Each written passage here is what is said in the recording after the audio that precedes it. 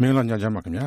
Digni, 2016 Mala Nasat, Loda Ashada RFA Burmese Language Sinigo, American Milos Washington DC Murogani, starting Tununi Babi.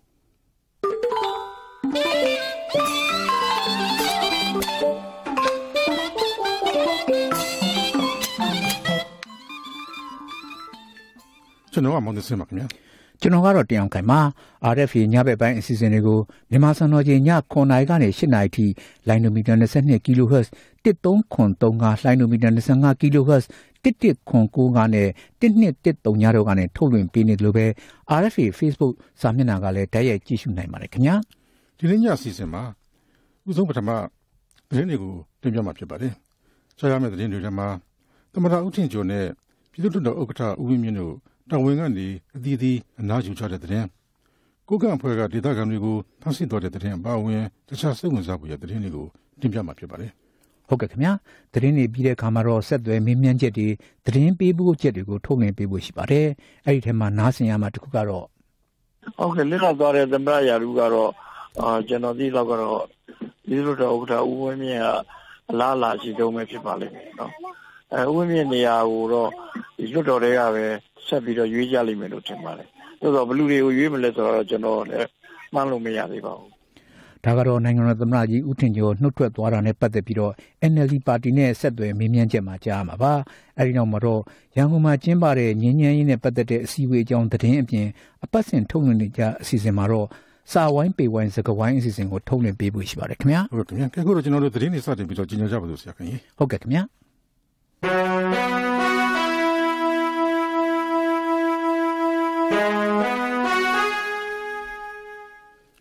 The Mara Utin Joha, let's see Dawingani and Najilu do it. Didn't Mala Nasati any Nizon, no to the jaw, Nana the Malajunga, the Netobian, Gabare. Laudube, Tiludo Ukata Uimingale, Dawingani, no to Lebare. The Marade Jucha, Dimyon Nambu, Lilani, the Bidudo Okatago, Uzumpama, Switcher Kanya Mapindelu, Bidudo Kunjikomdi, Duyimu, Totalamu of your body. Bidudo Okata, Juche, Kanago, Manahan Bidudo Majuma Mapipi. Lord, I will be seen the body. Pidudo Kata Juche, the property to Ugu, Pidudo Juche Bia Mapibi, Read the Paprika, greet this of you, Gene, greet this of you, Lavoma, Lamajitu Mapibari. Read now, Pidudo Octago, Ludoga Juche Dimyam Mapibiro, Luayen, Pidudo, Tudia Octaguba, Juche Dimyam Melu, Nathan Jimba Meludo, Sisema, Pashibare. Pidudo Octapi, let's see Ludo, Tudia Octa, Uticumiago, Juche Melu. The new trouble need the Lube, and everybody who Lumuzon comedy poem. Pidudo Uberijan comedy Octa, Ututungi, Pinangi, Shida Lule, the new trouble neighbor. Pidudo Octa Jaruha, Ubri Bujima, Jibare near to Pidalu, a poem said the Uba, Nanganoka Wezine, Lunuji Consima, a poem to whip your Bawaya, Pida, Jibare Niale, Pibare. Utin Joha, the woman is a Najulu Due, look to Jam, the Dentobian Tabi me, Jama Yajam Nutale Dalu. Nangajilla Durine, and anybody at Taiwanga, Pioso Javare. Let Loma, Dudia the Mala Umiswiga, Jaji the Marapi, Dawin Tansama Pibare. The Toshi Posible Chigan Ubri Ya, Pidudo, Jimbani the Kala Suyen, Lilla Dore, the Mara Nia Due, Punia doing, Jugokan Pidudo, Gudle, Supuya Nibiro, Dudia the Mara Ugu, Tama Jugok Dimyama Pibare. Let's see Dudia the Mara Nu, Pidudo, Gudle Supuya Juchere, do. The Marate to Susubon Tungriani, Pinosu Ludoma, the Marago, maybe Juche Timyama Pibare, the Ringo Arapetri now, who went Kukula, Piburava. Champine, Teni Mune, Homon Yuagan, Didagan, Sanga Ugo, Coca Putapue, MND got bigger the Balaga Pansi Cosson Dobale, Sa Pandora Chenua, Sachi of Pibio, Donyago, Piamit Lubi like the Elu, Pinet Ludo Guzele, Don Nankenta you up your bare. She also Ramati Panarani, the Yanea Tonya Pianona, MNDA, about Yapai Maha make that for no, MNDA, Samaru Pade, Meshibu, Akudama, Yaula Vido, Akuma Panabono, the Tamara Meshike. Homonjia, Tiny Mune, Key alone we quadrant, Pianola do Amuda Tonyon Elemetria de Bulusubade, MNDA, a Pica Yase, the board do Sajo, NCA Lematua de Lenacan Tapot Kupipi. Now by Maha made a poor one at Pipare. ရှမ်းပြည်မြောက်ပိုင်းကြောင်မဲတီမောနမ်ဒူမြို့တို့မှာလည်းအစိုးရတပ် TNLA နဲ့ RCSS တပ်တွေကြားမှာတိုက်ပွဲတွေပြင်းထန်နေပါတယ်ဒီသတင်းကို RFA သတင်းတော့မတ်ဇာနီထွန်းပြပို့ခဲ့တာပါပြည်တော်တိုင်းဒေသကြီးလေးမျက်နှာမြို့နယ်မှာလူတစုကအစ္စလာမ်ဘာသာဝင်တွေရဲ့နေအိမ်ချို့ကိုဒဲနဲ့ပြစ်ပေါက်တာတွေကျူးလွန်ခဲ့ကြတဲ့အတွက်ဖော်ထုတ်အရေးယူဖို့စီစဉ်နေပြီးလုံခြုံရေးတင်းကျပ်ထားတယ်လို့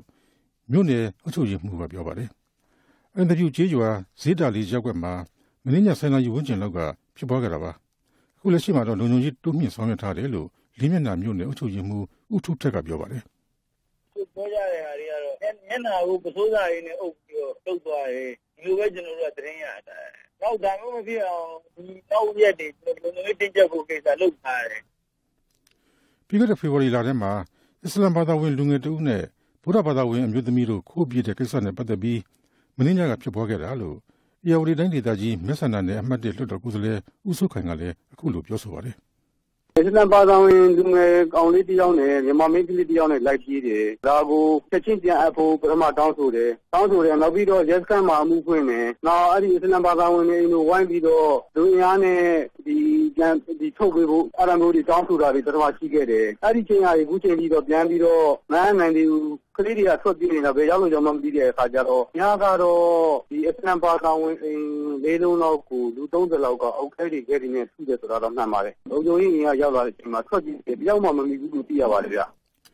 အခင်းဖြစ်ပွားမှုမှာတိကျတန်ရရရှိတာမရှိခဲ့ပေမဲ့အစ္စလာမ်ဘာသာဝင်တွေရဲ့နေအိမ်3လုံးမှာသူ့အမိုးတွေနဲ့တကရွက်တွေပျက်စီးတာကားတစ်စင်းပျက်စီးတာတွေတော့ရှိခဲ့ပါတယ်။ညနေသူတွေကအမှုဖွင့်မှုစီစဉ်ဆောင်ရွက်နေတယ်လို့လည်းလေးမျက်နှာမြို့နယ်အုပ်ချုပ်ရေးမှူးကပြောဆိုပါတယ်။ဒီသတင်းကိုRFAသတင်းတောက်မတ်သက်စုအောင်ပေးပို့တာပါ။ဒေတာတွင်ဖွံ့ဖြိုးရေးလုပ်ငန်းတွေမလုပ်ကင်နိုင်ရင်ယုံကြည်မှုတည်ဆောက်ဖို့ခက်ခဲသွားမှာဖြစ်တဲ့အတွက်ဖွံ့ဖြိုးရေးလုပ်ငန်းတွေကိုစောင့်ကြည့်လေ့လာပြီးလက်ခံဆောင်ရွက်ပေးဖို့အတွက် GMCU ဥက္ကဋ္ဌကဒီကနေ့ပြောပါတယ်။ရန်ကုန်မြို့ NRPC ရုံးမှာဒီကနေ့စတင်ကျင်းပတဲ့ပြည်ထောင်စုအဆင့်ပြစ်ခတ်တိုက်ခိုက်ရပ်စဲရေးဆိုင်ရာပူးတွဲစောင့်ကြည့်ရေးကော်မတီ GMCU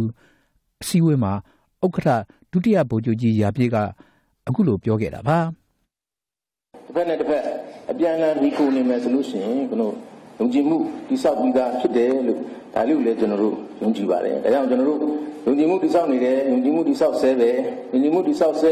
ဖြစ်တဲ့အတွက်ကျန်တဲ့ဖွံ့ဖြိုးရေးလုပ်ငန်းတွေမလုပ်နိုင်ဘူးဆိုရင်ယုံကြည်မှုတိဆောက်ဖို့ခက်ခဲမှာဖြစ်ပါတယ်ဒါကြောင့်ကျွန်တော်တို့တစ်ဖက်နဲ့တစ်ဖက်အပြန်အလှန်ညီကိုမှုရှိအောင်ဖွံ့ဖြိုးတိုးတက်မှုလုပ်ငန်းတွေကိုလည်းကျွန်တော်တို့စောင့်ကြည့်ခြင်း EMC လုပ်ငန်းတွေကိုဆောင်ရွက်ရင်းနဲ့ဆောင်ရွက်ပေးဖို့အတွက်ကျွန်တော်အနေနဲ့ညီနိုင်ကြောကြားလိုပါတယ်ပြည်내အဆင့်ပြစ်ခတ်တိုက်ခိုက်မှုရပ်စဲရေးဆိုင်ရာပူးတွဲစောင့်ကြည့်ရေးကော်မတီလို့ခေါ်တဲ့ GMCS မှာနားလည်မှုယုံကြည်မှုအားနည်းနေတာကြောင့်အောက်ခြေမှာမလိုလားအပ်တဲ့ပြဿနာတွေတွေ့နေရတယ်လို့လည်းပြောပါတယ်။အစည်းအဝေးကို NCA လက်မှတ်ထိုးထားတဲ့တိုင်းရင်းသားလက်နက်ကိုင်အဖွဲ့9ဖွဲ့ကတပ်ပိုင်းဆိုင်ရာကိုယ်စားလှယ်တွေအစိုးရတပ်မတော်သားကိုယ်စားလှယ်တွေနဲ့အရပ်သားကိုယ်စားလှယ်တွေတက်ရောက်ခဲ့ပါတယ်။၃ရက်ကြာဆွေးနွေးပွဲမှာကရင်ပြည်နယ်ဖာပွန်ခရိုင်တောင်ပိုင်းမှာတပ်မတော်ဘက်က KNU နယ်မြေအတွင်းလမ်းတိုးချက်ဖောက်လုပ်တဲ့အတွက်နှစ်ဖက်လက်နက်ကင်ပြိပက္ခဖြစ်ရတဲ့ကိစ္စနဲ့ဒေသခံတွေထွက်ပြေးနေရတဲ့အခြေအနေတွေနဲ့ပတ်သက်ပြီးတော့ဆွေးနွေးမယ်လို့သတင်းတွေထွက်ပေါ်နေပါတယ်။ပြိပက္ခဖြစ်ပွားနိုင်တဲ့အခြေအနေရှိတဲ့အစိုးရတပ်နဲ့တိုင်းရင်းသားတပ်လက်နက်ကင်အဖွဲ့တွေရှိတဲ့ကြေးရွာတွေမှာဒေသခံအရက်သားတွေကိုစောင့်ကြည့်အဖွဲ့ LCM အဖွဲ့ကိုလည်းဖွဲ့စည်းဖို့ရှိနေပါတယ်။ဒီသတင်းကို RFA သတင်းတော့ကိုတီယာထွန်းပြပို့လိုက်တာပါ။တမတော်ကာကွယ်ရေးဦးစီးချုပ်ဗိုလ်ချုပ်မှူးကြီးမင်းအောင်လှိုင်ဟာကချင်ပြည်နယ်ပူတာအိုမြို့မှာဒေသခံတိုင်းရင်းသားတွေနဲ့တွေ့ဆုံပြီးဒေသတည်ငြိမ်ရေးနဲ့ဖွံ့ဖြိုးတိုးတက်ရေးအခြေအနေတွေဆွေးနွေးခဲ့တယ်လို့ဒေသခံတွေကပြောပါတယ်။ပြီးခဲ့တဲ့မတ်လ19ရက်နေ့ညနေပိုင်းက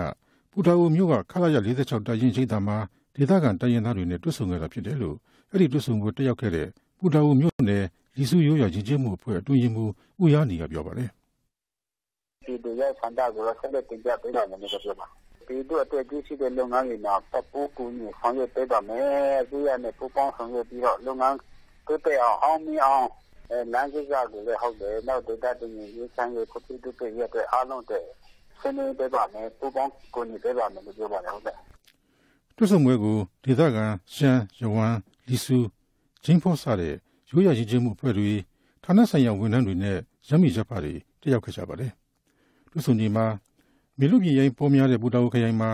ဒေသချက်ကဖူလုံကြီးအတွက်စိုက်ပျိုးမွေးမြူကြီးတွေဆောင်ရွက်ကြဖို့လည်းဗိုလ်ချုပ်မှုကြီးမင်းအောင်လှိုင်ကတိုက်တွန်းခဲ့တယ်လို့ဆိုပါတယ်။လက်ရှိမှာပူတာအိုကိုမြကြီးနားဘက်ကနေပြီးတော့73စီနဲ့စားနပ်ရိက္ခာတင်ဆောင်လာတဲ့ရင်နှန်းတချို့ဝင်ရောက်လာနေတော်တွေရှိပေမဲ့အများပြည်သူကတော့အရင်လိုအသွားလာတွေမရှိသေးဘူးလို့သိရပါတယ်။အဲ့ဒီလိုရင်နှန်းတချို့ဝင်ရောက်လာခဲ့တာကြောင့်73စီဈေးတွေကျဆင်းလာနေပြီး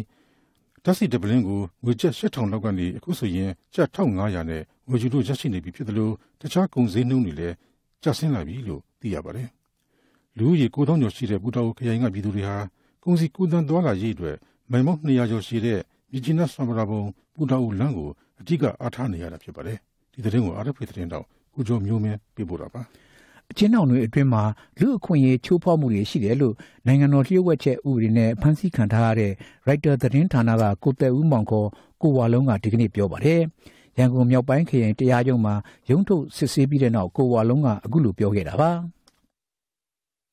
ရပောင်းတရားနေတဲ့အချိန်မှာကျွန်တော်တွေးခဲ့ရလေးနည်းနည်းပြောချင်ပါတယ်။အဓိကတော့အခုထောင်ကအရန်ကိုလူတွေပြည့်နေပါပြီ။ဒါကမဖြစ်သင့်တဲ့ကိစ္စလို့ကျွန်တော်မြင်ပါတယ်။ဘာလို့လဲဆိုတော့ကျွန်တော်တို့ဒီသူသဖြင့်ဒီရာဇဝမှုနဲ့ကြားတဲ့အကျဉ်းသားတွေဆိုလို့ရှိရင်ညဘက်ဆိုလို့ရှိရင်ကျွန်တော်အခန်းချင်းလေးထဲမှာလူတယောက်ပဲနေလို့ရတဲ့အခန်းချင်းထဲမှာလူ10ယောက်လောက်နေကြရတယ်ပေါ့လေ။နောက်သူတို့မှလည်းအိမ်သာရေတွေသုံးမှုခက်ခဲဖြစ်တယ်။ညဘက်ဆိုလည်းရှင်အောင်လည်းမရှိဘူးဒီလိုပဲတမန်တလင်းပေါ်မှာပဲအခင်းပါညာမပါဘဲနဲ့သူတို့အိတ်ဆက်နေရတဲ့အခြေအနေတွေဒါတွေကလူခွင့်ရေးနဲ့မညီဘူးလို့ကျွန်တော်မြင်ပါတယ်။တခြားအခြေအနေကျွန်တော်တို့နဲ့ပတ်သက်လို့ကတော့ပြဿနာအခက်ခဲတုံးတွေကအများကြီးမရှိပေမဲ့လို့ဒီလိုမျိုးဒီအကျဉ်းရာဇဝမှုနဲ့ကြားတဲ့ကျဉ်းသားတွေပေါ်မှာအစိုးရအနေနဲ့ဂရုစိုက်ပေးဖို့နောက်တစ်ခုကတော့ဒီ ICRC အနေနဲ့လည်းဒီပေါ်မှာလာရောက်ပြီးတော့ကူညီပေးဖို့ကျွန်တော်ဒီကနေပြောချင်ပါတယ်ဒီကနေ့ရုံးချိန်ကိုနိုင်ငံတကာတန်အမတ်တချို့နဲ့ဥရောပသမဂ္ဂတန်တမန်တွေပါလာရောက်ခဲ့တယ်လို့တွေ့ရှိရပါတယ်ဒီကနေ့ဟာကိုဝါလုံးနဲ့ကိုကျော်စိုးတို့အဖမ်းဆီးခံရတာရက်ပေါင်း100နှစ်ပြည့်တဲ့နေ့ပဲဖြစ်ပါတယ်သတင်းတွေကိုတင်ပြခဲ့တာဖြစ်ပါတယ်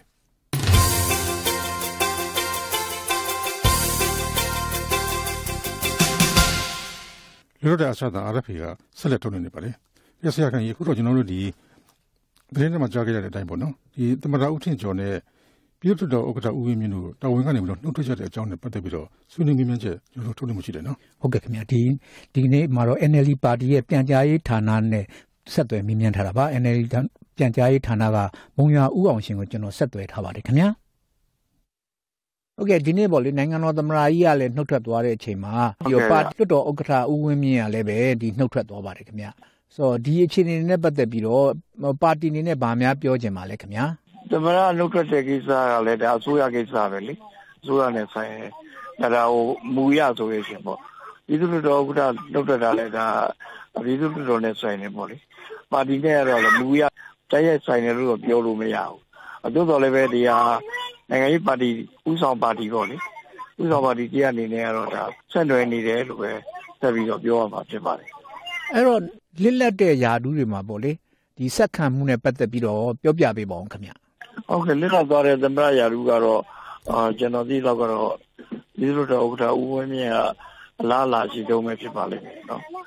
ဦးဝင်းမြင့်နေရာကိုတော့ဒီလွှတ်တော်တွေကပဲဆက်ပြီးတော့ရွေးကြလိမ့်မယ်လို့ထင်ပါတယ်သို့တော့ဘလူတွေကိုရွေးမလဲဆိုတော့ကျွန်တော်လည်းမှန်းလို့မရသေးပါဘူးဟုတ်ကဲ့ခင်ဗျဒီနေ့လည်းပဲလေလွှတ်တော်ဥက္ကဋ္ဌကြီးကနေပြီးတော့သူကဒီ NLD ကိုယ်စားလှယ်နဲ့သူတွေ့တယ်လေဆိုတော့အဲ့ဒီမှာရောဗာများထူးခြားမှုများရှိပါလဲခင်ဗျသူအဲ့ဒါတော့ကျွန်တော်မသိသေးဘူးဗျကျွန်တော်လည်းလောဆယ်ကနေရောက်နေတာနေကနေပြေးနေရတာအခုပေါ့လွှတ်တော်အစိုးရအဖွဲ့ရောပေါ့လေအရင်အစိုးရလက်ထက်နဲ့နှိုင်းရှင်ပြီးပြောနေကြတာဒီလွှတ်တော်ရဲ့အခမ်းကဏ္ဍကလည်းနည်းနည်းဒီပျောက်နေတယ်ပြောတော့လေအခုကလွှတ်တော်ဥက္ကဋ္ဌအသစ်နဲ့လာတဲ့အချိန်မှာပေါ့လေဒီမှာလွှတ်တော်ဘယ်လိုပုံစံမျိုးနဲ့များပြင်ဆင်ဖို့များဟိုပါတီကအကြံပြုထားတာတော့ဘာလို့ရှိပါလဲခင်ဗျဒီလိုဗျဒီလိုအဲ့ဒီနေရာမှာဟိုလွှတ်တော်ရဲ့အခမ်းကဏ္ဍပျောက်နေတယ်ဆိုတာတော့ကျွန်တော်တော့ဟိုလက်မခံဘူးအဲ့ဒီဟာတော့လေအဲ့လိုပြောတာကဟိုတစ်ဖက်ကျွန်တော်တို့နဲ့တိုက်ခံဖြစ်တဲ့ပါတီတရက်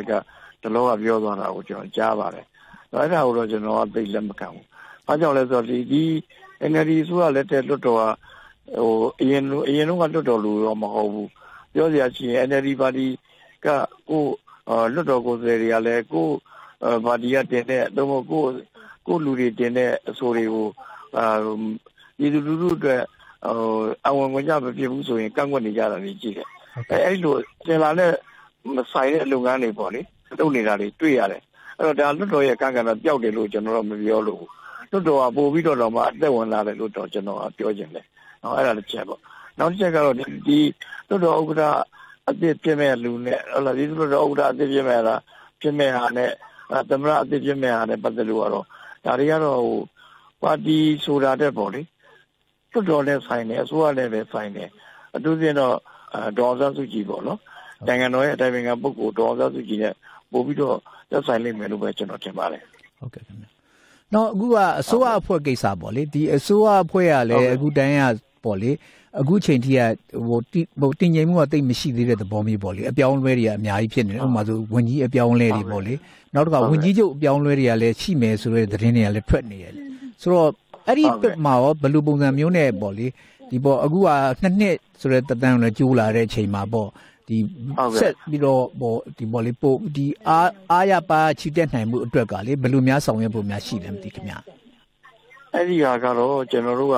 လွတ်တော်စောင့်ကြည့်လေ့လာရေးအဖွဲ့တို့ဆိုတာတွေရှိတယ်လေအစိုးရစောင့်ကြည့်လေ့လာရေးအဖွဲ့ဆိုတာတွေရှိတယ်အဲ့ဒီစောင့်ကြည့်လေ့လာရေးအဖွဲ့တွေရဲ့အကြံပြုချက်တွေပေါ့နော်ထောက်ပြတာတွေဒါတွေကိုလည်းဒီအစိုးရဆိုလဲအစိုးရကက်ဘိနက်ကတာကိုတစ်ချိန်လုံးကြည့်နေတာပဲလွတ်တော်ဆိုလဲလွတ်တော်စောင့်ကြည့်ရေးအဖွဲ့ကနေတစ်ချိန်လုံးကြည့်နေတာပဲအဲ့ဒီဟာတွေပေါ်မှာမူတည်ပြီးတော့ပဲကျွန်တော်တို့အပြောင်းလဲတွေဟလာဒီစမ်းသစ်မှုတွေပေါ့လေတက်ပြီးတော့လုပ်လိမ့်မယ်လို့ပဲကျွန်တော်တို့ထင်ပါတယ်အသေးစိတ်ကိုတော့ကျွန်တော်ဒီလောက်ကြီးမသိပါဘူးဗျကျေးဇူးပါပဲဆရာအခုလို့ရှင်းပြကျေးဇူးအများကြီးတင်ပါတယ်ခင်ဗျဟုတ်ပါပြီဗျဟုတ်ပါပြီခင်ဗျဟုတ်ကဲ့ခင်ဗျဒါကတော့ NLD ပြန်ကြားရေးဌာနကမုံရွာဥအောင်ရှင်ကိုကျွန်တော်ဆက်သွယ်မြင်ခဲ့တာပါခင်ဗျဟုတ်ကဲ့ခင်ဗျဆက်လက်ပြီးတော့ဒီသမရတစ်ကိုပြည်တော်စုလွတ်တော်ကဘယ်လိုပဲပုံရွေးချယ်တင်မြှောက်မှလဲလွတ်တော်ဥက္ကဋ္ဌအသစ်ဘယ်သူဖြစ်လာနိုင်မလဲဆိုတာနဲ့ပတ်သက်ပြီးတော့ကျွန်တော်တို့ RFA သတင်းတော်ကိုဝင်းကိုလက်ကလည်းဆက်လက်ပြီးတော့တင်ပြမှာဖြစ်ပါတယ်သမရဦးထင်ကျော်ဟာပြီးခဲ့တဲ့နှစ်ကုန်လောက်ကထိုင်းနိုင်ငံမှာခွဲစိတ်မှုတွေပြုလုပ်ပြီးနောက်ကျန်းမာရေးမကောင်းမှုဆိုပြီးသတင်းတွေထွက်ပေါ်နေတာဖြစ်ပါတယ်2016ခုနှစ်မတ်လ15ရက်နေ့ကပြည်ထောင်စုလွှတ်တော်မှာဦးထင်ကျော်ကိုနိုင်ငံတော်သမ္မတအဖြစ်ရွေးချယ်တင်မြှောက်ခဲ့တာဖြစ်ပြီးသမ္မတတာဝန်2နှစ်ထမ်းဆောင်ပြီးတဲ့နောက်မှာဦးထင်ကျော်ဟာဒီနေ့မှာအကြောင်းပြချက်တစုံတရာဖော်ပြခြင်းမရှိဘဲအနားယူလို့ဒီအတွက်ဆိုပြီးနှုတ်ထွက်ကြောင်းကြေညာလိုက်တာပါသမ္မတရုံးပြောရေးဆိုခွင့်ရှိသူဦးစောထေးကတော့ဦးထင်ကျော်ဟာလက်ရှိမှာကျန်းမာရေးကောင်းမွန်တယ်လို့ပြောပါတယ်NLD ပါတီပြောရေးဆိုခွင့်ရှိသူမုံရွာအောင်ရှင်ကတော့ကျန်းမာရေးအရနှုတ်ထွက်တာဖြစ်နိုင်ကြောင်းဆိုပါတယ်လက်တလုံးမှာဒုတိယသမ္မတဦးမြင့်ဆွေကယာယီသမ္မတအဖြစ်တာဝန်ထမ်းဆောင်မှာပါ2008ဖွဲ့စည်းပုံအခြေခံဥပဒေအရလစ်လပ်သွားတဲ့သမ္မတနေရာအတွက်9ရက်အတွင်းပြည်ထောင်စုလွှတ်တော်ရွေးကောက်ခံပြည်သူ့လွှတ်တော်ကိုယ်စားလှယ်အစုအဖွဲ့ကဒုတိယသမ္မတအလောင်းတဦးကိုထပ်မံရွေးချယ်တင်မြှောက်ရမှာဖြစ်ပါတယ်လစ်လပ်သမ္မတနေရာအတွက်နာမည်ထွက်နေသူတွေထဲမှာတစ်ပြေးနေသူကဦးဝင်းမြင့်ဖြစ်ပါတယ်ဒီနေ့မှာပဲဦးဝင်းမြင့်ဟာလက်ရှိပြည်သူ့လွှတ်တော်ဥက္ကဋ္ဌတာဝန်ကနေနှုတ်ထွက်လိုက်ပါတယ်ပြည်သူ့လွှတ်တော်အခွင့်အရေးကော်မတီအတွင်းမှဒေါက်တာလာမိုးကသမ္မတအသစ်မရွေးချယ်ခင်မှာပြည်သူ့လွှတ်တော်ဥက္ကဋ္ဌကိုအရင်ရွေးချယ်တင်မြှောက်ရမှာဖြစ်တယ်လို့လှုပ်ထုံးလုံနည်းကိုအခုလိုရှင်းပြပါတယ်ဒီနေ့နိုင်ငံတော်သမ္မတကြီးဦးထင်ကျော်ကနေပြီးတော့ဒီနေ့သူ့ရဲ့တာဝန်ကနှုတ်ထွက်ကြောင်းကြေညာပါတယ်အဲ့နောက်ဒီနေ့လွှတ်တော်ပြီးကန်ဒီမှာလဲလွှတ်တော်ဥက္ကဋ္ဌဦးဝင်းမြင့်ဟာလဲလွှတ်တော်ဥက္ကဋ္ဌရာထူးကနှုတ်ထွက်ကြောင်းကြေညာပါတယ်အကြောင်းလို့ဆရာတို့သူ့ရဲ့ process အရတော့ဒါနိုင်ငံတော်သမ္မတရာထူးကနှုတ်ထွက်ပြီးတဲ့အခါမှာရုံးဖွင့်ရဲ့9ရက်အတွင်းမှာပြန်လည်ပြီးတော့နိုင်ငံတော်သမ္မတကိုပြန်လည်ပြီးတော့အစားထိုးရွေးချယ်မှာဖြစ်ပါတယ်ဒီမတိုင်ခင်မှာဆရာတို့ပထမဆုံးစလုပ်ရမယ့်အလုပ်ကတော့လွှတ်တော်ဥက္ကဋ္ဌကလည်းလွှတ်တော်ဥက္ကဋ္ဌရာထူးကနေပြီးတော့နှုတ်ထွက်တောင်းဒီနေ့လွှတ်တော်မှာကြီးညာသွားတဲ့အတွက်ကြောင့်ပထမဆုံးဆရာတို့လွှတ်တော်ဥက္ကဋ္ဌရာထူးကိုအရင်ရွေးချယ်မှာဖြစ်ပါတယ်ဖြစ်ပြီးတဲ့နောက်ရုံးဖွင့်ရဲ့9ရက်အတွင်းမှာနိုင်ငံတော်သမ္မတရာထူးကိုဆရာတို့နိုင်ငံတော်သမ္မတကြီးဦးထင်ကျော်ကပြည်သူ့လွှတ်တော်ကရွေးချယ်တင်မြှောက်ထားတာဖြစ်တဲ့အတွက်ကြောင့်ပထမဆုံးပြည်သူ့လွှတ်တော်ကနေပြီးတော့ပထမဆုံးရွေးချယ်မှာဖြစ်ပါတယ်ဒါသမ္မတလောင်းတဦးကိုရွေးချယ်မှာဒုတိယသမ္မတလောင်းတဦးကိုရွေးချယ်မှာဖြစ်ပါတယ်ဒီလိုဒုတိယသမ္မတလောင်းတဦးကိုရွေးချယ်ပြီးတဲ့နောက်ကျမှပြည်ထောင်စုလွှတ်တော်မှာဒုတိယသမ္မတလောင်း3ဦးထဲမှာနိုင်ငံတော်သမ္မတကြီးကိုတယောက်ကိုပြန်လည်ပြီးတော့ပြန်လည်ရွေးချယ်ပေးရမှာဖြစ်ပါတယ်ဒါတော့သူ့ရဲ့လူထုံးလုံနည်းအတိုင်းပဲအားလုံးသွားမှာဖြစ်ပါတယ်ဦးထင်ကျော်နှုတ်ထွက်မှုနဲ့ဦးဝင်းမြင့်နှုတ်ထွက်မှုတို့ဟာချိတ်ဆက်မှုရှိနိုင်ကြောင်းဒေါက်တာလာမိုးကခန့်မှန်းပြောဆိုခဲ့ပါတယ်ပြည်သူ့လွှတ်တော်နည်းဥပဒေအရဥက္ကဋ္ဌဟာအမျိုးသားကာကွယ်ရေးနဲ့လုံခြုံရေးကော်မတီမှအပအုပ်ချုပ်ရေးဒါမှမဟုတ်တရားစီရင်ရေးပြည်ထောင်စုအဆင့်အဖွဲ့အစည်းတစ်ခုခုမှတာဝန်ပေးခံရရင်လွှတ်တော်ဥက္ကဋ္ဌနေရာကနေနှုတ်ထွက်ရမှာဖြစ်ကြောင်းပြဋ္ဌာန်းထားပါတယ်ရခိုင်မျိုးသားပါတီလွှတ်တော်ကိုယ်စားလှယ်ဦးဘရှိန်ကဦးဝင်းမြင့်သမ္မတဖြစ်နိုင်ခြေရှိတယ်ဆိုတဲ့ခန့်မှန်းမှုတွေနဲ့ပတ်သက်ပြီးသူ့အမြင်ကိုအခုလိုပြောပါတယ် ကြားပြီးသိတဲ့အချိန်မှာသူကနိုင်ငံရေးသမားတယောက်လိုပဲသူကသိထားတယ်လေနိုင်ငံရေးသမားတယောက်ဆိုရတော့လက်ရှိတာဝန်ထမ်းဆောင်ခဲ့တဲ့သမ္မတကြီးကတော့ပညာရှင်ကိုသူပညာရှင်တယောက်အနေနဲ့နိုင်ငံအကြီးအကဲလောက်တာထက်နိုင်ငံရေးသမားတယောက်ကနိုင်ငံတော်အကြီးအကဲလောက်တာကတော့ပို့ပြီးတော့မောင်းနေအားကောင်းနိုင်တာပေါ့လေအကောင်းမြင်ဝါဒနဲ့အဲ့လိုပြောရမှာပေါ့ဟုတ်တယ်ဦးဝင်းမြင့်ဟာဒီနေ့ပြည်သူ့လွှတ်တော်အစည်းအဝေးပြီးမှ NLD ပါတီကိုယ်စားလှယ်တွေနဲ့လွှတ်တော်အဆောက်အုံထဲမှာတကားပိတ်တွေ့ဆုံမှုပြုလုပ်ခဲ့ပါတယ်။အဲ့ဒီတွေ့ဆုံမှုမှာဦးဝင်းမြင့်ဟာနှုတ်ထွက်မှုနဲ့ပတ်သက်ပြီးတစုံတရာအတိပေးပြောကြားခြင်းမရှိဘူးလို့သိရပါတယ်။အစိုးရပိုင်းနဲ့ပါတီဘက်ကသတင်းစာရှင်းလင်းပွဲပြုလုပ်ဖို့ရှိတယ်လို့ပြည်သူ့လွှတ်တော်ကိုယ်စားလှယ်ဒေါ်စင်မာအောင်ကအခုလိုပြောပါတယ်။ဥက္ကဋ္ဌပြည်ကနေလူမျိုးရုပ်တရက်ဟိုဖျားတဲ့အတွက်နှုတ်ဆက်တဲ့သဘောပါပဲ။ဘာကြောင့်နှုတ်ထွက်တယ်ဆိုတော့ပြောတယ်။မပြောဘူးရှင်တခြားစောင့်ကြည့်ဖို့လိုပဲပြောတယ်။နောက်ပြီးတော့အစိုးရပိုင်းကပဲဒေသရှင်တွေမှလောက်ပါလိမ့်မယ်။ကျမတို့ဘယ်လည်းဘာမှမပြောပါဘူး။နှုတ်ဆက်တဲ့သဘောပါပဲ။စီကန်းရှိနေဖို့လို့ညီညွတ်နေဖို့လို့တလောက်ပါပဲ။နောက်ပြီးတော့ဒေသရှင်တွေမှအစိုးရဘက်အခြမ်းကပဲဖြစ်ပါတီခေါင်းဆောင်တွေပိုင်းကပဲဖြစ်လုပ်မယ်ဆိုတဲ့အကြောင်းပဲပြောပါတယ်။လစ်လက်နေတဲ့ပြည်သူ့လွှတ်တော်ဥက္ကဋ္ဌနေရာအတွက်လွှတ်တော်ဥပဒေနည်းဥပဒေတွေနဲ့အညီဆက်လက်ရွေးချယ်တင်မြှောက်သွားမယ်လို့လွှတ်တော်ဒုတိယဥက္ကဋ္ဌဦးတီခွန်မြတ်ကဒီကနေ့လွှတ်တော်မှာကြေညာခဲ့ပါတယ်။ဖွဲ့စည်းပုံအခြေခံဥပဒေအရပြည်သူ့လွှတ်တော်ဥက္ကဋ္ဌကိုပြည်သူ့လွှတ်တော်ကိုယ်စားလှယ်တွေကသာရွေးချယ်တင်မြှောက်ရမှာဖြစ်ပါတယ်။လက်ရှိပြည်သူ့လွှတ်တော်ကိုယ်စားလှယ်တွေထဲမှာလွှတ်တော်ဥက္ကဋ္ဌနေရာအတွက်နာမည်ထွက်နေသေးသူတွေမရှိသေးပေမဲ့ပြည်သူ့လွှတ်တော်ဥပဒေကြမ်းကော်မတီဥက္ကဋ္ဌနဲ့ NLD ပါတီဗဟိုအလုံးမှုဆောင်အဖွဲ့ဝင်တူလည်းဖြစ်တဲ့ဦးထွန်းနှိုးဟိန်ဖြစ်ဖို့များနေပေမဲ့ဦးတီခွန်မြတ်လည်းလွှတ်တော်ဥက္ကဋ္ဌဖြစ်နိုင်ခြေရှိတယ်ဆိုတဲ့သုံးသပ်မှုတွေရှိနေပါတယ်။ဦးထွန်းနှိုးဟိန်ကတော့ပြည်သူ့လွှတ်တော်ဥက္ကဋ္ဌနေရာအတွက်သူ့ကိုခံမှန်းပြောဆိုနေကြတာနဲ့ပတ်သက်ပြီးသူ့အနေနဲ့ဘာမှမသိတဲ့အကြောင်းပြောခဲ့ပါတယ်။ပြည်သူ့လွှတ်တော်ဥက္ကဋ္ဌနေရာဟာဥပဒေပြုရေးကဏ္ဍမှာရေးကြီးတဲ့အခမ်းကဏ္ဍတစ်ခုဖြစ်သလိုနိုင်ငံတော်ကာကွယ်ရေးနဲ့လုံခြုံရေးကောင်စီမှာလည်းဖွဲ့ဝင်တဦးဖြစ်တဲ့အတွက်အဲ့ဒီနေရာမှာတင်မြှောက်ခံရမယ့်ပုဂ္ဂိုလ်ကိုပို့ပြီးစိတ်ဝင်စားနေကြပါတယ်။မနက်ဖြန်ပြည်သူ့လွှတ်တော်မှာလွှတ်တော်ဥက္ကဋ္ဌရွေးချယ်ဖို့အတွက်ဒီနေ့ညနေပိုင်းမှာပြင်ဆင်နေကြပါတယ်ခင်ဗျာ။ဒါတော့ကျွန်တော်တို့ RFA သတင်းတော့ကိုဝင်းကိုလာတင်ပြခဲ့တာဖြစ်ပါတယ်။ဟုတ်ကဲ့ခင်ဗျာတစ်ဆက်တည်းပါပဲဒီသမရအသစ်ဘယ်သူဖြစ်လာမလဲဖြစ်နိုင်ကြီးဘယ်သူရှိလဲနိုင်ငံရေးအအပြောင်းအလဲတွေရှိမလားဆိုတာနဲ့ပတ်သက်ပြီးတော့နိုင်ငံရေးလေ့လာသူတွေ NLD ပါတီကတာဝန်ရှိသူတွေတိုင်းရင်းသားခေါင်းဆောင်တချို့ရဲ့ပြောကြားချက်တွေကိုတော့ RFA သတင်းတော့ကိုအောင်သင်ခါကဆက်လက်တင်ပြပါမယ်ခင်ဗျာ။လက်ရှိအချိန်ဟာပြည်ထောင်စုလွှတ်တော်အစည်းအဝေးကျင်းပနေတဲ့ကာလဖြစ်တာကြောင့်ဖွဲ့စည်းပုံအခြေခံဥပဒေအရလစ်လက်သမရနေရာအတွက်ရုံးဖွင့်ရက်9ရက်အတွင်းမှာသမရအသစ်ကိုရွေးချယ်တင်မြှောက်ရမှာဖြစ်ပါတယ်။ဦးထင်ကျော်သမရတာဝန်ကနေနှုတ်ထွက်ကြောင်းသမရရုံးကထုတ်ပြန်ကြေညာပြီးနောက်သမရနေရာမှာဖြစ်နိုင်ခြေရှိတဲ့ NLD ပါတီကထိပ်ပိုင်းခေါင်းဆောင်တချို့နဲ့အစိုးရအဖွဲ့ဝင်နာမည်တွေထွက်ပေါ်လာပါတယ်။မကြာခင်မှာပဲပြည်သူ့လွှတ်တော်အစည်းအဝေးမှာလွှတ်တော်ဒုတိယဥက္ကဋ္ဌဦးတီခွန်မြတ်ကဦးဝင်းမြင့်လွှတ်တော်ဥက္ကဋ္ဌတာဝန်ကနေနှုတ်ထွက်ကြောင်းကြေညာခဲ့တဲ့အတွက်ဦးဝင်းမြင့်ဟာသမရတာဝန်ဆက်လက်ထမ်းဆောင်ရဖို့ဖြစ်နိုင်ခြေများတယ်လို့သုံးသပ်မှုတွေရှိလာပါတယ်။ပြည်သူ့လွှတ်တော်နည်းဥပဒေအရလွှတ်တော်ဥက္ကဋ္ဌဟာအမျိုးသားကာကွယ်ရေးနဲ့လုံခြုံရေးကော်မတီမှအုပ်ချုပ်ရေးဒါမှမဟုတ်တရားစီရင်ရေးပြည်ထောင်စုအဆင့်အဖွဲ့အစည်းတစ်ခုခုမှာတာဝန်ပေးခံရရင်လွှတ်တော်ဥက္ကဋ္ဌနေရာကနေနှုတ်ထွက်ရမှာဖြစ်ကြောင်းပြဋ္ဌာန်းထားတာဖြစ်ပါတယ်။နောက်ထပ်တက်လာမဲ့သမရအသစ်ဟာဦးဝင်းမြင့်ဆိုရင်ကန့်ကွက်စရာမရှိကြောင်းပြောဆိုသူတွေများလာပါတယ်။သမရအသစ်ကဦးဝင်းမြင့်ဆိုရင်ကြိုဆိုကြောင်းအမျိုးသားဒီမိုကရေစီအဖွဲ့ချုပ်ဗဟိုကော်မတီဝင်မုံရွာဦးအောင်ရှင်ကပြောပါတယ်။ကျွန်တော်တို့တွေကအဲ့လိုလွတ်ရကြရရှိတယ်အည်သွေးရှိတဲ့လူဖြစ်ရင်တော့ကျွန်တော်ထောက်ခံပါတယ်။လူတကယ်ဖြစ်ပြီးတော့တကယ်သမရဖြစ်မယ်ဆိုရင်တော့ကျွန်တော်တော့ဘာပဲဖြစ်ဖြစ်လေအရင်လူဟောင်းနောက်ပြီးတော့တက်မြင့်ရှိတဲ့လူပုဂ္ဂိုလ်ဖြစ်တဲ့အတွက်ကျွန်တော်ကတော့သဘောတူတယ်ကျွန်တော်သဘောကျပါတယ်အဲ့လိုပဲပြောချင်ပါတယ်လစ်လက်သွားတဲ့ပြည်သူ့လွှတ်တော်ဥက္ကဋ္ဌနေရာအတွက်စိုးရိမ်သူတွေလည်းရှိပါတယ်ပြည်သူ့လွှတ်တော်ဥက္ကဋ္ဌဟာဥပဒေပြုရေးအတွက်အရေးကြီးတဲ့နေရာဖြစ်ပြီးလက်ရှိမှာဦးဝင်းမြင့်နဲ့သာတင့်တော်တယ်လို့ပြောသူတွေလည်းရှိနေပါတယ်ဦးဝင်းမြင့်အနေနဲ့သမရအဖြစ်ရွေးကောက်ခံမယ်ဆိုရင်ပြန်လည်သုံးသပ်တဲ့အခြေအနေတစ်ခုဖြစ်တယ်လို့နိုင်ငံရေးလေ့လာသူဒေါက်တာရန်မျိုးသိန်းကပြောပါတယ်ပေါ်ပြီးအရေးကြီးတာပေါ့လေနိုင်ငံရေးရကြတော့ပြည်သူ့လွှတ်တော်ဥက္ကဋ္ဌနေရာကဥပဒေပြုရေးနဲ့ဆက်ဆက်ပြီးအင်မတန်မှအရေးကြီးတယ်လို့မြင်ပါတယ်ဒါပေမဲ့လက်ရှိနှုတ်ထွက်ပြီးတဲ့အနေအထားရကြည့်မယ်ဆိုရင်တော့ဒါဦးဝင်းမြင့်ကသမရဖြစ်လာဖို့လားအကောင်းဆုံးအနေအထားမှာရှိနေပါတယ်သမရတစ်ဟာနိုင်ငံတော်တိုင်ပင်ခံပုဂ္ဂိုလ်ဒေါအောင်ဆန်းစုကြည်နဲ့အပေးအယူမျှမျှတတအလုပ်လုပ်နိုင်မဲ့ပုဂ္ဂိုလ်ဖြစ်ဖို့အရေးကြီးတယ်လို့လည်းလေ့လာသူတွေကပြောကြပါတယ် ဖွဲ့စည်းပုံအရဒေါ်အောင်ဆန်းစုကြည်ဟာသမ္မတမဖြစ်နိုင်တဲ့အတွက်သူ့ရဲ့လမ်းညွှန်မှုနဲ့သမ္မတတာဝန်ထမ်းဆောင်နိုင်မဲ့ပုဂ္ဂိုလ်ကိုရွေးချယ်တင်မြှောက်တာဖြစ်တယ်လို့သုံးသပ်မှုတွေရှိခဲ့ပါတယ်။ဒါနဲ့ပတ်သက်ပြီးရှမ်းတိုင်းသားများဒီမိုကရေစီအဖွဲ့ချုပ် SNLD ကအတွင်းရေးမှူးဦးစိုင်းညွန့်လွင်ကတကယ်သမ္မတအစ်စ်လိုချင်တယ်လို့ပြောပါတယ်။တကယ်ရတော့ကျွန်တော်တို့ဘာမှ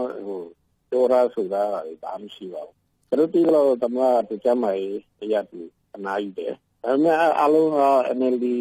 ကပဲပြန်ပြီးယူမှာပေါ့ဗျာ။ NLD ကတော့သူကလွတ်တော်ပုဂ္ဂိုလ်တွေအများကြီးရထားတယ်ဆိုတော့သူတို့သဘောထားပါမယ်။သူတို့ရွေးတဲ့လူပဲဖြစ်မှာပါ။တော့ကျွန်တော်တို့လိုချင်တာကတကယ်သမ္မတပေါ့ဗျာ။သူတို့ကဦးမြင့်ဆုံးပြဦးမြင့်ဖြစ်မှာပေါ့ဗျာ။တရားတရားဆုံးပြတယ်တရားတရားဖြစ်မှာပါ။လက်ရှိမြန်မာနိုင်ငံရေးကိုအဓိကဦးဆောင်နေသူဟာနိုင်ငံတော်အတိုင်ပင်ခံပုဂ္ဂိုလ်ဒေါ်အောင်ဆန်းစုကြည်ဖြစ်တဲ့အတွက်နောင်တက်လာမဲ့သမ္မတဟာလည်းသမ္မတဦးထင်ကျော်လိုလိုက်နာအကောင့်ထဲပေါ်ပေးမဲ့ပုဂ္ဂိုလ်သာဖြစ်လာမယ်လို့ပြည်ခိုင်ဖြိုးပါတီရဲ့ပြောရေးဆိုခွင့်ရှိသူဒေါက်တာနန္ဒာလှမြင့်ကပြောပါတယ်။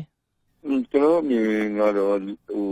တကယ်တမ်းဒီလက်ရှိဆော့ဖ်ဝဲမှာဦးဆောင်နေတာနိုင်ငံတော်အတိုင်ပင်ခံပုဂ္ဂိုလ်ဦးဆောင်နေတာဖြစ်တယ်။တကယ်တည်းဒီရန်တရားမှာကြီးပြာသူပဲဖြစ်တယ်။အပီပြအလုံးရဲ့ကိုလေးချက်ကလည်းသူပဲဖြစ်တယ်။သမ္မတပြောင်းလဲမှာဒီကြောင့်လည်းဒီဟိုရန်တရားကြီးကြောင့်လည်းအပိုင်မှာတိတ်ပြီးတော့သူကြီးတဲ့တောင်းနေမယ်လို့ကျွန်တော်တို့ကမြင်ပါ။နောက်ဖြစ်လာတဲ့သမ္မတကဘယ်သူပဲဖြစ်ဖြစ်အခုလေကြီးသမ္မတရှိတယ်လို့ပဲနိုင်ငံတော်တိုင်ပင်ခံပုဂ္ဂိုလ်မှာသူယုံကြည်ရတဲ့ပုဂ္ဂိုလ်သူပေါ်မှာပြသရှိတဲ့ပုဂ္ဂိုလ်သူရဲ့မူဝါဒတွေနိုင်နာကောင်းတဲ့ပုံပြီးမဲ့ပုဂ္ဂိုလ်မျိုးပဲ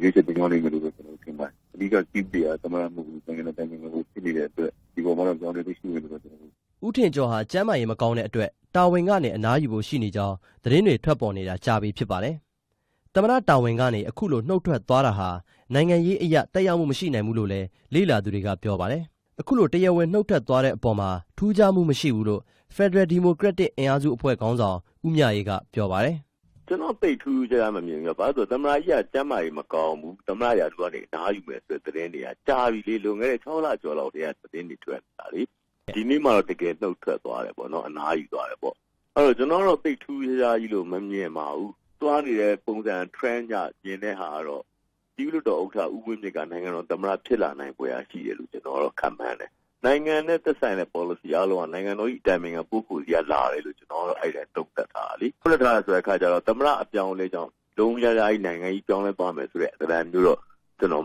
မမြင်မိဘူးပေါ့နော်။ကျွတ်တော်ဥက္ကဋ္ဌဦးဝင်းမြင့်တို့ဘာလို့သမ္မတရိုက်ဖြစ်လာမယ်ဆိုလို့ရှိရင်တော့ကျွတ်တော်အတွင်းမှာလည်းသူဖြတ်တန်းခဲ့တဲ့နိုင်ငံကြီး influence အများကြီးရှိတယ်လေ။ဆိုတော့တစုံတရာတော့တိုင်းပြည်အတွက်အကျိုးသက်ရောက်မှုတစ်ခုဖြစ်လာနိုင်ပွဲတော့ရှိတာပေါ့ဗျာ။ဒီနေ့မတ်လ21ရက်နေ့ဟာနှစ်သားအစိုးရရဲ့သမ္မတတဦးနှုတ်ထွက်သွားတာဖြစ်ပြီးတပတ်အတွင်းမှာနိုင်ငံတော်သမ္မတအသစ်ကိုမြင်တွေ့ရတော့မှာဖြစ်ပါတယ်ခင်ဗျာ RFA သတင်းတော်ကိုအောင်သင်ခတင်ပြသွားတာပါခင်ဗျာဆရာသစ်ရေအခုတော့ကျွန်တော်တို့ရန်ကုန်မြို့ကစီဝေးတစ်ခုကြောင့်တင်ပြပေးဖို့ရှိတယ်နော်ဟုတ်ပါတယ်ပြည်တော်စုအဆင့်ပြစ်ခတ်တိုက်ခိုက်မှုရစရေးဆိုင်ရာပူးတွဲဆောင်ကြည့်ကော်မတီရဲ့15ကြိမ်မြောက်စီဝေးကိုရန်ကုန်မြို့မှာဒီနေ့စတင်ကျင်းပနေပါတယ်အဲ့ဒီစီဝေးကိုပြီးခဲ့တဲ့ဖေဖော်ဝါရီ23ရက်နေ့က NCA လက်မှတ်ရေးထိုးခဲ့တဲ့မွန်ပြည်သက်ပါတီကစီဦးစီးချုပ်ဗိုလ်ချုပ်ကြီးကောင်းတဲ့ပထမဦးဆုံးအချိန်တက်ရောက်လာပါတယ်ကျွန်တော် RFA သတင်းတော်ကိုဒီယာထွန်းကဆက်လက်တင်ပြမှာဖြစ်ပါတယ်ဒီပထမနေ့အစည်းအဝေးကို NCA လက်မှတ်ထိုးခဲ့တဲ့တိုင်းရင်းသားလက်နက်ကိုင်အဖွဲ့9ဘွဲကတပ်ပိုင်းဆိုင်ရာကိုယ်စားလှယ်တွေအစိုးရတပ်မတော်သားကိုယ်စားလှယ်တွေနဲ့အရက်သားကိုယ်စားလှယ်တွေတက်ရောက်ခဲ့ပါတယ် JMCU ဥက္ကဋ္ဌဒုတိယဗိုလ်ချုပ်ကြီးရာပြေးကပြည်내အဆင့်ပြစ်ခတ်တိုက်ခိုက်မှုရစရေးဆိုင်ရာပူးရဲစောင့်ကြည့်ရေးကော်မတီလို့ခေါ်တဲ့ JMCS မှာနားလည်မှုယုံကြည်မှုအားနည်းတာကြောင့်အောက်ခြေအဆင့်မှာမလိုလားအပ်တဲ့ပြဿနာတွေတွေ့နေရတယ်လို့ပြောပါတယ်ဒီဆွေးနွေးပွဲမှာကရင်ပြည်နယ်ဖားပွန်ခရိုင်တောင်ပိုင်းမှာတပ်မတော်ဘက်က KNU နယ်မြေတွင်းလမ်းတိုးချက်ဖောက်လုပ်တဲ့အတွက်နှစ်ဖက်လက်နက်ကိုင်ပြိပခါတွေဖြစ်ရတဲ့ကိစ္စနဲ့ဒေသခံတွေထွက်ပြေးရတဲ့အခြေအနေတွေနဲ့ပတ်သက်ပြီးဆွေးနွေးမယ်လို့သတင်းတွေထွက်ပေါ်နေပါတယ်ဒေသဖွံ့ဖြိုးရေးလုပ်ငန်းတွေကိုနှစ်ဖက်စောင့်ကြည့်လေ့လာပြီးပူးပေါင်းအကောင့်တွေဖော်မှသာယုံကြည်မှုတိုးလာမှာဖြစ်တယ်လို့ဒုတိယဗိုလ်ချုပ်ကြီးရာပြေးကပြောပါတယ်တစ်ဖက်နဲ့တစ်ဖက်အပြန်အလှန်ညီကိုနေမယ်ဆိုလို့ရှိရင်ကျွန်တော်ယုံကြည်မှုတိဆောက်ပြီးသားဖြစ်တယ်လို့ဒါလို့လည်းကျွန်တော်တို့ယုံကြည်ပါတယ်ဒါကြောင့်ကျွန်တော်တို့ယုံကြည်မှုတိဆောက်နေတယ်ယုံကြည်မှုတိဆောက်ဆဲပဲယုံကြည်မှုတိဆောက်ဆဲဖြစ်တဲ့အတွက်ကျန်တဲ့ဖွံ့ဖြိုးရေးလုပ်ငန်းတွေမလုပ်နိုင်ဘူးဆိုရင်ယုံကြည်မှုတိဆောက်ဖို့ခက်ခဲမှာဖြစ်ပါတယ်ဒါကြောင့်ကျွန်တော်တို့တစ်ဖက်နဲ့တစ်ဖက်အပြန်အလှန်ညီကိုမှုရှိအောင်ဖွံ့ဖြိုးတိုးတက်မှုလုပ်ငန်းတွေကိုလည်းကျွန်တော်တို့ဒီစောင့်ကြည့်ခြင်းEMC လုပ်ငန်းတွေကိုဆောင်ရွက်ရင်းနဲ့ဆောင်ရွက်ပေးဖို့အတွက်ကျွန်တော်အနေနဲ့ညီနိုင်ကြောကြားလိုပါတယ်JMCU ရဲ့စောင့်ကြည့်လေ့လာရေးလုပ်ငန်းစဉ်မှာအရက်သားကိုယ်စားလှယ်တွေရဲ့အခမ်းကဏ္ဍကြေကြေပြည့်ပြည့်ပါဝင်လာဖို့အတွက်လှုပ်ဆောင်နေတာတွေရှိတယ်လို့ဒုတိယဗိုလ်ချုပ်ကြီးရာပြေးကပြောပါတယ်။လက်ရှိ JMC ဖွဲ့စည်းခဲ့တာနှစ်ကျော်ရှိခဲ့ပြီဖြစ်ပြီးထိုက်တဲ့အရှိန်ဟုန်တစ်ခုကြားနေပြီဖြစ်ကြောင်းနဲ့ဒေသခံအရက်သားစောင့်ကြည့်သူများဖွဲ့တွေဖွဲ့စည်းနိုင်ဖို့လှုပ်ဆောင်သွားမယ်လို့ပြောပါတယ်။ JMCU ဒုတိယဥက္ကဋ္ဌဗိုလ်ချုပ်စောအိုက်ဇက်ဖိုးကတူးတဲ့သဘောနဲ့မလုပ်ဘဲနှစ်ဖက်ညှိနှိုင်းဆောင်တဲ့နည်းနဲ့သာဆောင်ရွက်မယ်ဆိုရင်ပြိပခါတွေကိုတားဆီးနိုင်မယ်လို့ပြောပါတယ်ညီနိုင်လို့မရမချင်းမိမိသဘောဖြင့်အကောင့်ထဲပေါ်ခြင်းများကိုမသိလို့ပဲစိတ်ရှိရှိထားပြီးစိတ်စေတနာမှန်နဲ့အခြေလည်းညီနိုင်သဘောတူညီချက်ရယူခြင်းကနေပြိပခါတွေကိုတားဆီးနိုင်မှာဖြစ်ပါတယ်တူပေါ်တူအပြစ်ခင်တိုက်ခိုက်ခြင်းဟာလည်းပြဿနာကိုမဖြေရှင်းနိုင်လို့ပြဿနာကိုပဲကြီးထွားလာနိုင်စီမှာဖြစ်လို့အငင်းပွားမှုရဲ့အရင်ခံပြဿနာကိုကျွန်တော်အထူးကွာရှာဖွေပြီးဒီရင်ခံပြဿနာတွေကိုဖြေရှင်းဖို့နဲ့လိုအပ်ပါကလည်းနည်းသစ်လမ်းသစ်တွေရှာဖွေတွေ့ရှိပြီးအကောင့်အထည်ဖော်ခြင်းကနေရလဒ်ကောင်းများရရှိလာမှာဖြစ်ပါတယ်ဗိုလ်ချုပ်စောအိုက်ဇက်ဖိုးကNCA စာချုပ်ပါစီကံချက်တွေအတိုင်းလိုက်နာဆောင်ရွက်ဖို့အရေးကြီးကြောင်းစီကံချက်တွေနဲ့ပတ်သက်ပြီးတစ်ဖက်တူညီတဲ့အဓိပ္ပာယ်ဖွင့်ဆိုချက်တွေရှိဖို့လိုအပ်ကြောင်းနဲ့စီကံချက်တွေမရှိသေးဘူးဆိုရင်လည်းသဘောတူညီချက်တွေရအောင်ညှိနှိုင်းဖို့လိုတယ်လို့ပြောပါတယ်။ဒါ့အပြင်ဒေသခံတွေရဲ့ယုံကြည်မှုနဲ့ပူးပေါင်းပါဝင်မှုဟာအရေးကြီးတဲ့အတွက်ငြိမ်းချမ်းရေးလုပ်ငန်းစဉ်အပေါ်တိုင်းရင်းသားဒေသခံတွေယုံကြည်မှုရလာဖို့ကြိုးပမ်းဖို့လိုတယ်လို့ပြောပါတယ်။ JMCU ဒုတိယဥက္ကဋ္ဌနဲ့ဦးပြည့်စုံကပြည်သူတချို့ကအားမရဖြစ်ပြီးငြိမ်းချမ်းရေးကဘယ်ချိန်ရမှာလဲခီးကဘယ်တော့မှရောက်မှာလဲဆိုတဲ့မေးခွန်းတွေရှိတယ်လို့ဆိုပါတယ်။လက်ရှိအချိန်တချို့ဒေသတွေမှာတိုင်းရင်းသားလက်နက်ကိုင်အဖွဲ့နဲ့အစိုးရတပ်မတော်တို့အကြားပြစ်ခတ်တိုက်ခိုက်မှုတွေရှိနေကြောင်းဒါဟာတန်တရားကြောင့်ယုံကြည်မှုအားနည်းတာဖြစ်တဲ့အတွက်နှစ်ဖက်ခင်မင်ရင်းနှီးမှုရအောင်လုပ်ဖို့လိုတယ်လို့အကြံပြုပါတယ်။နှစ်ဖက်တိုက်ခိုက်မှုတွေကိုစောင့်ကြည့်လေ့လာတဲ့ပြစ်ခတ်တိုက်ခိုက်မှုရစဲဆိုင်ရာပူရဲစောင့်ကြည့်ရေးရုံးတွေဟာမြို့ပေါ်မှာသာရှိတဲ့အတွက်တကယ်တမ်းတိုက်ပွဲတွေဖြစ်လာရင်စောင့်ကြည့်ဖို့အားနည်းချက်တွေရှိနေကြောင်းဒါကြောင့်ပြစ်ပခါတွေဖြစ်ပွားနေတဲ့ကြေးရွာတွေမှာပါဒေသခံရပ်သားစောင့်ကြည့်သူများ SCN ဖွဲ့စည်းဖို့ရှိတယ်လို့ဦးပြည့်စုံကပြောပါတယ်။စောင့်ကြည့်ခြင်းလုပ်ငန်းတွေမှာတော့အားနည်းနေတယ်ကျွန်တော်တို့လိုအပ်နေတယ်လို့ကျွန်တော်တင်ပြလိုပါတယ်။ဘာလို့လဲဆိုတဲ့အခါကျတော့ကျွန်တော်တို့မှာဖွက်ထားတဲ့ U ရော S ရော L ရောဟာအားလုံးကမြို့တွေပေါ်မှာပါ။တကယ်ဖြစ်ပြနေတဲ့ဥစ္စာတွေကတော်တဲ့ကြီးရွာတွေမှာဖြစ်ပါတယ်။အဲ့တော့တော်တဲ့ကြီးရွာတွေမှာဖြစ်တဲ့အခါကျတော့ main on the spot ဆိုတော့အဲ့ဒီနေရာမှာရှိတဲ့လူကစောင့်ကြည့်နိုင်အောင်ကျွန်တော်တို့က SCM တွေဖွင့်ပေးဖို့လိုပါမယ်ဒီပွဲကိုမွန်ပြည်သစ်ပါတီကစီဦးစီးချုပ်ဗိုလ်ချုပ်လက်ရီကောင်းခေါင်းဆောင်တဲ့ကိုယ်စားလှယ်အဖွဲ့ကပထမဆုံးအကြိမ်တက်ရောက်လာတာဖြစ်ပါတယ်15ကြိမ်မြောက် JMCU စည်းဝေးကိုမတ်လ21ရက်နေ့ကနေ23ရက်နေ့အထိ3ရက်ကြာပြုလုပ်သွားမှာဖြစ်ပါတယ်ခင်ဗျာဒါတော့ RFA သတင်းတော့ကိုသီယာထွန်းတင်ပြခဲ့တာဖြစ်ပါတယ်ကဲဆရာခင်ဗျခုတော့ကျွန်တော်တို့နောက်ဆုံးရနိုင်ငံတကာသတင်းတွေတင်ပြကြပါဦးခင်ဗျာဟုတ်ကဲ့ခင်ဗျာစင်ကာပူနိုင်ငံမှာအကြမ်းဖက်တိုက်ခိုက်ခံရတဲ့နေရာတွေကိုဓာတ်ပုံနဲ့ဗီဒီယိုတွေရိုက်ကူးတာလုံခြုံရေးဆောင်ရွက်ချက်ဆိုင်ရာအချက်အလက်တွေဆက်သွယ်ရယူတာတွေထုတ်လွှင့်တာတွေအပေါ်မှာတားမြစ်တဲ့ဥပဒေကိုဒီကနေ့အတည်ပြုလိုက်ပါတယ်။ပြီးခဲ့တဲ့လကတင်သွင်းခဲ့တဲ့အဲ့ဒီဥပဒေကြမ်းဟာသတင်းလွတ်လပ်ခွင့်ကိုထိန်းချုပ်ကန့်သတ်တာဖြစ်တယ်လို့အခွင့်အရေးအဖွဲ့တွေကဝေဖန်နေကြစဉ်အတွင်းမှာပဲအတည်ပြုခဲ့တာဖြစ်ပါတယ်။အဲ့ဒီဥပဒေအရအကြမ်းဖက်တိုက်ခိုက်ခံရတဲ့နေရာမှာလုံခြုံရေးအရာနေမြေရှင်းလင်းတာတွေဆောင်ရွက်နေစဉ်အတွင်းစာသားနဲ့ပဲဖြစ်ဖြစ်အသံနဲ့ပဲဖြစ်ဖြစ်ဆက်သွယ်မြင်တာတွေကိုလည်းပိတ်ပင်ထားတာဖြစ်ပါတယ်။အကြမ်းဖက်သမားတွေစီသတင်းအချက်အလက်တွေရရှိသွားမယ်ဆိုရင်လုံခြုံရေးတပ်ဖွဲ့တွေအတွက်အန္တရာယ်ရှိတယ်လို့လည်းပြည်ထရေးဝန်ကြီးကပြောပါတယ်။အဲ့ဒီပြင်ပနဲ့အဆက်အသွယ်ဖြတ်ထောက်မိန့်ကိုပြည်ထရေးဝန်ကြီးဌာနကအတည်ပြုပြီးရဲတပ်ဖွဲ့ကော်မရှင်နာမင်းကြီးကအမိန့်ပေးလိုက်တာနဲ့ပြင်ပနဲ့အဆက်ဖြတ်ပြီးဖြစ်သွားမှာပါ။ဒါပေမဲ့အဲ့ဒီအမိန့်ဟာအကြမ်းဖက်ဖြစ်စဉ်တခြားလုံးမှာသတင်းအမှောင်ချထားဖို့မဟုတ်ပါဘူးလို့ဝန်ကြီးချုပ်ရုံးဝန်ကြီးကပြောဆိုပါတယ်။စင်ကာပူဟာစီးပွားရေးဖွံ့ဖြိုးတိုးတက်ပြီးကမ္ဘာမှာလုံခြုံမှုအရှိဆုံးနိုင်ငံအဖြစ်သတ်မှတ်ခံထားရပေမဲ့1990ပြည့်နှစ်တွေကတည်းကစပြီးတော့အစ္စလာမစ်အစွန်းရောက်တွေရဲ့ပြစ်မှတ်ထားခံခဲ့ရပြီးအကြမ်းဖက်တိုက်ခိုက်မှုတစ်ခုမှပေါ်ပေါက်မလာအောင်အရှိန်မြင့်အားထုတ်ခဲ့ရတယ်လို့လည်းစင်ကာပူအာဏာပိုင်တွေကပြောဆိုပါတယ်မလေးရှားနိုင်ငံဂျိုဟိုးပြည်နယ်တောင်ပိုင်းကမ်းလွန်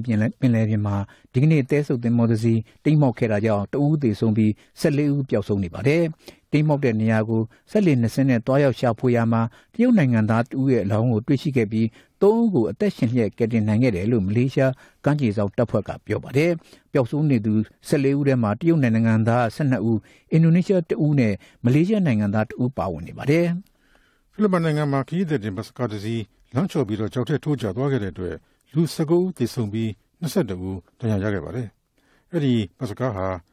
မင်ဒိုရိုကျွန်းကနေပြီးတော့မနီလာမြို့ကိုဥတီမောင်းနေလာတာဖြစ်ပြီးဒါတစ်စင်းကိုဖြတ်ကူးချိန်အချိန်မထိန်နိုင်ပဲပေ90လောက်နဲ့တဲ့ရှုံမြောင်တဲ့ကိုထိုးကျသွားတာလို့ခရီးသည်တွေကပြောပါတယ်။ ဆက်ချုပ်ရွံ့မှုကြောင့်ဖြစ်တာလားရမောင်းသူအိတ်ကိုက်မှုကြောင့်ဖြစ်ရတာလားဆိုတာကိုတော့စစ်တပ်ဖွဲ့ကစုံစမ်းစစ်ဆေးနေစေဖြစ်တယ်လို့သိရပါတယ်ဖိလစ်ပိုင်မှာမော်တော်ယာဉ်ဘေးကင်းလုံခြုံမှုစနစ်အားနည်းတဲ့အတွက်အခုလိုမတော်တဆမှုတွေမကြာခဏဖြစ်ပေါ်နေတာပါဗြိတိရှအစိုးရအနေနဲ့ရုရှားစံကျင်ရေးလုပ်ငန်းတွေဆက်ပြီးလုပ်နေမယ်ဆိုရင်ရုရှားနိုင်ငံကလည်းလက်တုံ့ပြန်လိမ့်မယ်လို့ရုရှားနိုင်ငံသားရေးဝန်ကြီးကချင်းချောက်ပြောဆိုလိုက်ပါတယ်ဗြိတိန်နိုင်ငံမှာပြီးခဲ့တဲ့မတ်လ4 ရက်နေ့ကရုရှားတရှူသားဖ2ဦးကိုအစိမ့်နဲ့လုံခြံတပ်ဖြတ်ခဲ့တဲ့ပြီးတဲ့နောက်နှစ်နိုင်ငံကြားဆက်ဆံရေးအဖုတစ်တွေဖြစ်ခဲ့နေတာပါဒီဖြစ်ရပေါ်မှာဗြိတိန်အနေနဲ့တည်တည်ငြိမ်ငြိမ်အေးအေးဆေးဆေးတုံ့ပြန်ဖို့လိုတဲ့အကြောင်းရုရှားစံကျင်ရေးတွေဆက်ပြီးလုပ်နေမယ်ဆိုရင်အပြန်အလှန်တုံ့ပြန်ရေးမှုအရဆောင်ရွက်ရမှာဖြစ်တယ်လို့ရုရှားနိုင်ငံသားရေးဝန်ကြီးကပြောဆိုပါတယ်တောင်ကိုရီးယားမြောက်ကိုရီးယားနဲ့အမေရိကန်ပြည်ထောင်စုသုံးမဆိုင်တွဲဆုံဆွေးနွေးပွဲဟာဖြစ်လာနိုင်ပွဲအခြေအနေမှာရှိနေတဲ့အကြောင်းတောင်ကိုရီးယားသမ္မတမွန်ဂျီအင်းကပြောပါတယ်အဲ့ဒါလိုဖြစ်လာမယ်ဆိုရင်ဆွေးနွေးပွဲကြီးမှန်းချက်ဟာကိုရီးယားကျွန်းဆွယ်မှာအနုမြူချင်းချောက်မှုအဆုံးသတ်ရေးဖြစ်တဲ့လို့လည်းပြောဆိုပါတယ်အာရှဥရောပနဲ့အမေရိကတိုက်တို့ကြားတန်ရစ်တမန်ရေးမတိမကျဖြစ်နေချိန်မှာတောင်ကိုရီးယားသမ္မတမွန်ဂျီအင်းကမြောက်ကိုရီးယားခေါင်းဆောင်ကင်ဂျုံအန်းနဲ့အမေရိကန်သမ္မတဒေါ်နယ်ထရန့်တို့တွေ့ဆုံမှုစီစဉ်နေတာဖြစ်ပါတယ်ဒေါ်နယ်ထရန့်ကလည်းကင်ဂျုံအန်းနဲ့မေလကုန်ပိုင်းမှာတွေ့ဆုံမယ်လို့ပြောဆိုထားတာပါဒီအတွင်းတောင်ကိုရီးယားအနုပညာရှင်အဖွဲ့တစ်ဖွဲ့မြောက်ကိုရီးယားကိုတွားရောက်ပြီးတော့ဖြောပြမယ်လို့လည်းသိရပါတယ်နိုင်ငံတော်အရေးပေါ်အခြေအနေကြီးညာထားတဲ့မော်ရိုကိုနိုင်ငံမှာအင်္ဂါနေ့ကနိုင်ငံကိုနှစ်ပေါင်း30ကျော်အုပ်ချုပ်ခဲ့တဲ့ခေါင်းဆောင်နဲ့အတူထိပ်တန်းတရားသူကြီးများရဲတပ်ဖွဲ့အကြီးအကဲတွေကိုအကြမ်းဖက်အဥပဒေနဲ့အရေးယူလိုက်ပါတယ်အရေးယူခံသူ9ဦးဖြစ်ပါတယ်အဲ့ဒီမှာမာမွန်အဗ်ဒူလာဂမွန်ရဲ့နဲ့သူ့ရဲ့သားအပြင်တရားသူကြီးချုပ်တရားသူကြီးများရဲ့တရားသူကြီးများနဲ့ရဲကော်မရှင်နာဟောင်းတွေပါဝင်ပါတယ်နိုင်ငံတကာသတင်းတွေကိုတင်ပြခဲ့တာဖြစ်ပါတယ်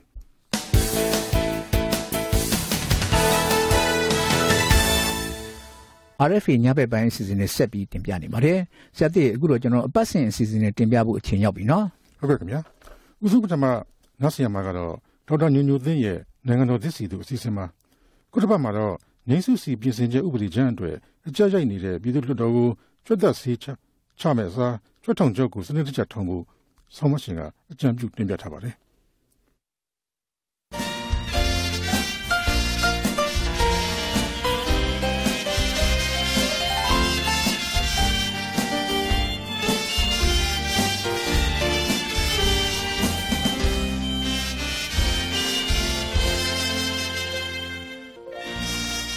သောတာရှင်များကျမ်းမာတော်မူပါစားရှင်အခုတစ်ပတ်နိုင်ငံတော်သစ်အစီအစဉ်မှာမြန်မာနိုင်ငံရေးလောကမှာအငင်းပွားနေတဲ့ငြိမ်းစုစီလို့အတူကောက်ခေါ်တဲ့ငြိမ်းချမ်းစွာစီတန်းလှည့်လည်ခွင့်ဆိုင်ရာပြင်ဆင်ချက်ဥပဒေချမ်းအကြောင်းပဲဖြစ်ပါတယ်တကယ်တော့မြို့သားဒီမိုကရေစီအဖွဲ့ချုပ်လွှတ်တော်ဟာတက်တန်း2နှစ်မှာငြိမ်းစုစီဥပဒေကို2016မှာတစ်ကြိမ်ပြင်ဆင်ခဲ့ပြီးသားဖြစ်ပါတယ်။အဲ့ဒီလိုပြင်ပေးခဲ့လို့အရင်ကလိုဆန္ဒထုတ်ဖော်ဖို့ရဲတပ်ဖွဲ့ထံခွင့်ပြုချက်တင်စရာမလိုတော့ပဲ48နာရီကြိုတင်အသိပေးအကြောင်းကြားရုံသာလိုအပ်တော့ပါတယ်။ရဲတပ်ဖွဲ့ရဲ့ညှင်းပယ်ခွင့်ကိုကန့်သတ်လိုက်တာမို့နိုင်ငံသားတွေရဲ့မူလအခွင့်အရေးဆိုင်ရာထင်ရှားတဲ့တိုးတက်မှုတစ်ခုဖြစ်ခဲ့ပါတယ်။အခုတစ်ချိန်ဖေဖော်ဝါရီလ20ရက်နေ့သတင်းစာများမှာဖော်ပြလာတဲ့ငြိမ်းချမ်းစွာစီတန်းလှည့်လည်ခွင့်ပြင်ဆင်ချက်ဥပဒေချမ်းကတော့အာဏာရှင်ဆန်ပြီးလူထုကိုဖိစီးနှိပ်စက်တဲ့နိုင်ငံရေးစနစ်မျိုးဘယ်အခါမှမပေါ်ပေါက်ဖို့ရည်ရွယ်ထားတဲ့ NLD ပါတီရဲ့ရည်တည်ချက်တွေနဲ့ဆန့်ကျင်ကြောင်းထောက်ပြပြီး NLD ရဲ့အမျိုးသားလွှတ်တော်ကိုယ်စားလှယ်ဦးထေးဦးကမတ်လ9ရက်နေ့မှာဥပဒေချမ်းကိုကန့်ကွက်ဆွေးနွေးခဲ့ပါတယ်။သို့တော်လည်းပဲအမျိုးသားလွှတ်တော်ကဥပဒေချမ်းကိုအတည်ပြုခဲ့ပါတယ်။သောတာရှင်များရှင်တကယ်တော့ဒီဥပဒေချမ်းဟာအခကြေးငွေယူပြီးဆန္ဒပြတာကိုကန့်သတ်တဲ့ဥပဒေချမ်းဖြစ်ပြီးတာမန်အလုပ်သမားလယ်သမားចောင်းသားတွေကိုမထိခိုက်ဘူးဆိုတာမဟုတ်ပါဘူးအခုအခါပြည်သူ့လွှတ်တော်ကိုရောက်လာပြီးဖြစ်တဲ့ဒီဥပဒေချမ်းမှာနိုင်ငံတော်လုံခြုံရေးတရားဥပဒေစိုးမိုးရေးရရအေးချမ်းသာယာရေးနဲ့အများပြည်သူတို့ရဲ့ကိုချင်းတရားအကျိုးဆိုတဲ့ရေဘူးအဆန်တဲ့စကားလုံးများနှစ်ကြိမ်တိုင်ပါရှိနေတာကိုတွေ့ရပါတယ်ဒီစကားရပ်တွေကိုမြန်မာနိုင်ငံရဲ့ဘယ်ဥပဒေမှတိကျစွာအဓိပ္ပာယ်ဖွင့်ဆိုထားခြင်းမရှိပါဘူးလက်တွေ့မှာတရားစွဲအဖွဲ့အစည်းတွေဖြစ်တဲ့ရဲအုပ်ချုပ်ရေးဥပဒေဝန်ထမ်းများတရားရုံးများကသာဒီစကားရပ်တွေကိုအဓိပ္ပာယ်ကောက်ယူကြတာဖြစ်ပါတယ်ဒါကြောင့်ဒီစကားလုံးတွေကိုအာဏာပိုင်တွေက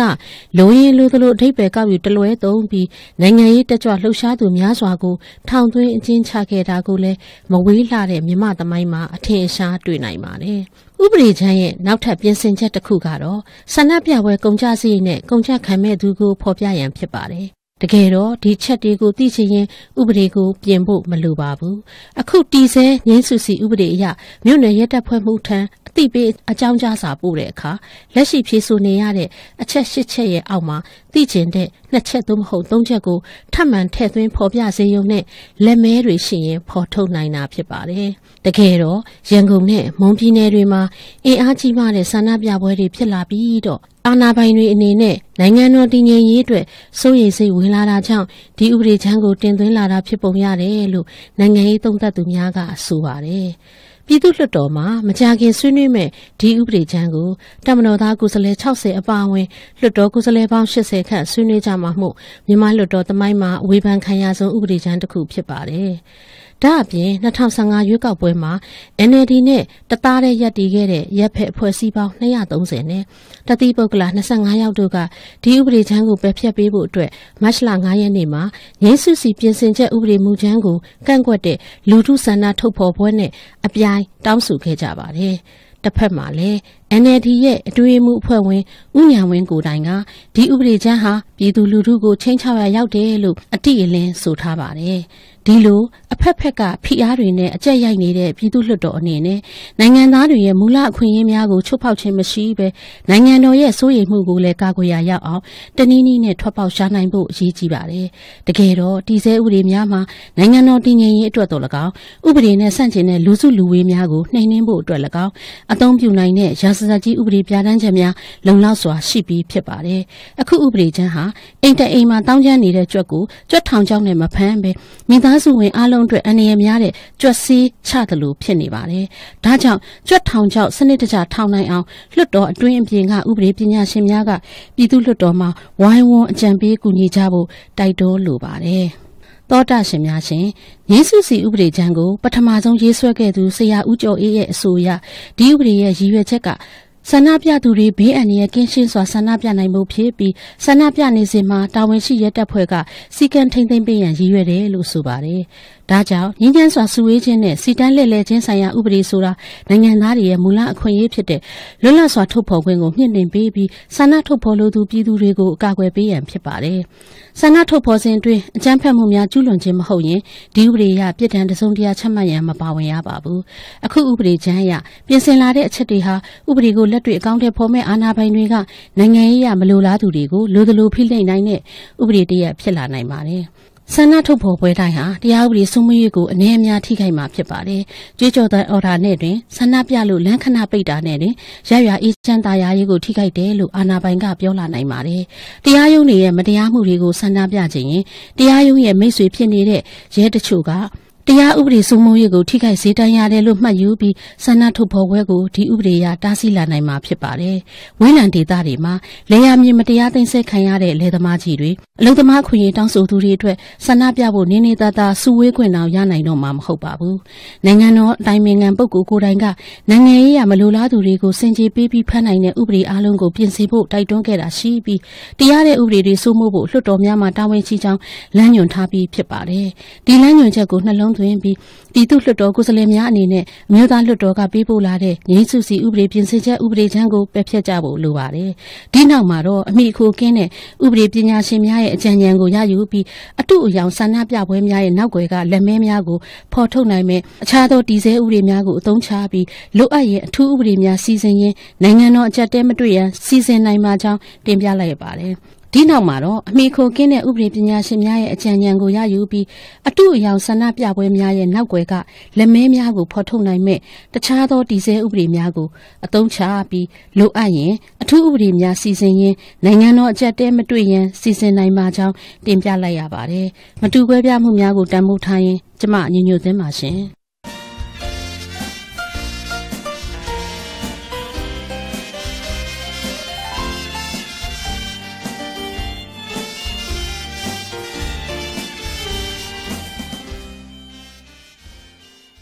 ဒါတော့မြန်မာဆမရှင်ဒေါက်တာညညသိန်းရဲ့နိုင်ငံတော်သစ်စီသူဆိုတဲ့အစီအစဉ်ကိုနားဆင်ကြရတာဖြစ်ပါတယ်။ဟုတ်ကဲ့ခင်ဗျာအခုဆက်လက်ပြီးတော့ပြင်ပကလောင်ရှင်မေစာရဲ့စာဝိုင်းပေဝိုင်းစကားဝိုင်းအစီအစဉ်ကိုထုတ်လွှင့်ပေးပါတော့မယ်။အခုတစ်ပတ်မှာတော့စနစ်တကျဖွဲ့စည်းထားတဲ့ပြဇာတ်နဲ့ရုပ်ရှင်အတက်သင်ကျောင်းတွေပေါ်ထွက်ရေးနဲ့ပတ်သက်ပြီးတော့ဆွေးနွေးထားပါတယ်ခင်ဗျာနားဆင်ကြည့်ကြပါ။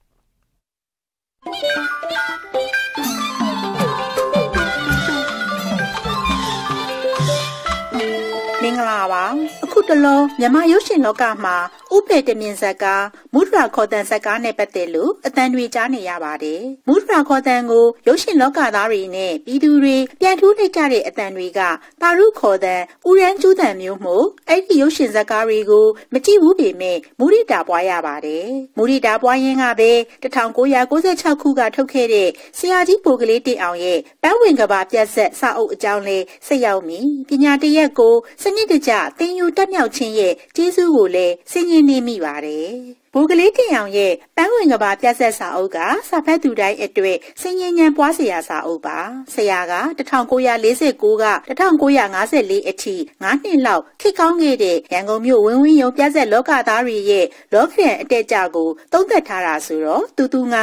လူသားတိုင်းစဉ်းစားဆင်ခြင်စရာတွေပါနေပါတယ်1949က1953အထိဝင်းဝင်းရုံပြတ်ဆက်တွေကအရှိန်တွေမြင့်နေလိုက်တာဒဂုံဆရာတင်ကဦးဆောင်ဆရာဘိုးကလေးအောင်တို့လိုတပည့်တပန်းတွေကဝိုင်းရန်တက္ကသိုလ်မျိုးချစ်တို့ကျော်အေးတို့ကြီးသေးတို့လိုမင်းသားမင်းသမီးတွေကအားထုတ်နေရုံမှာတရိပ်သက်တွေအပြည့်အရှံပေါ်ဒီအထဲမှာစက္ခုနှစ်ကွင်းအလင်းမရဘဲနဲ့ရှေ့တန်းမှာပုံမှန်လက်မှတ်ဝယ်လာထိုင်နေတဲ့ပြည့်သက်ကပါပါသေးတယ်ပြဆက်ဒါရိုက်တာတွေရောမင်းသားမင်းသမီးတွေရောပျော်ပွဲအောင်ပွဲခံနိုင်ကြတဲ့ကာလပေါ့1954ကျတော့ပြဆက်ကမိမ့်မိန်စပြုလာပြီး1955ကျတော့ပြဆက်တွေရက်နာလိုက်ရပါတဲ့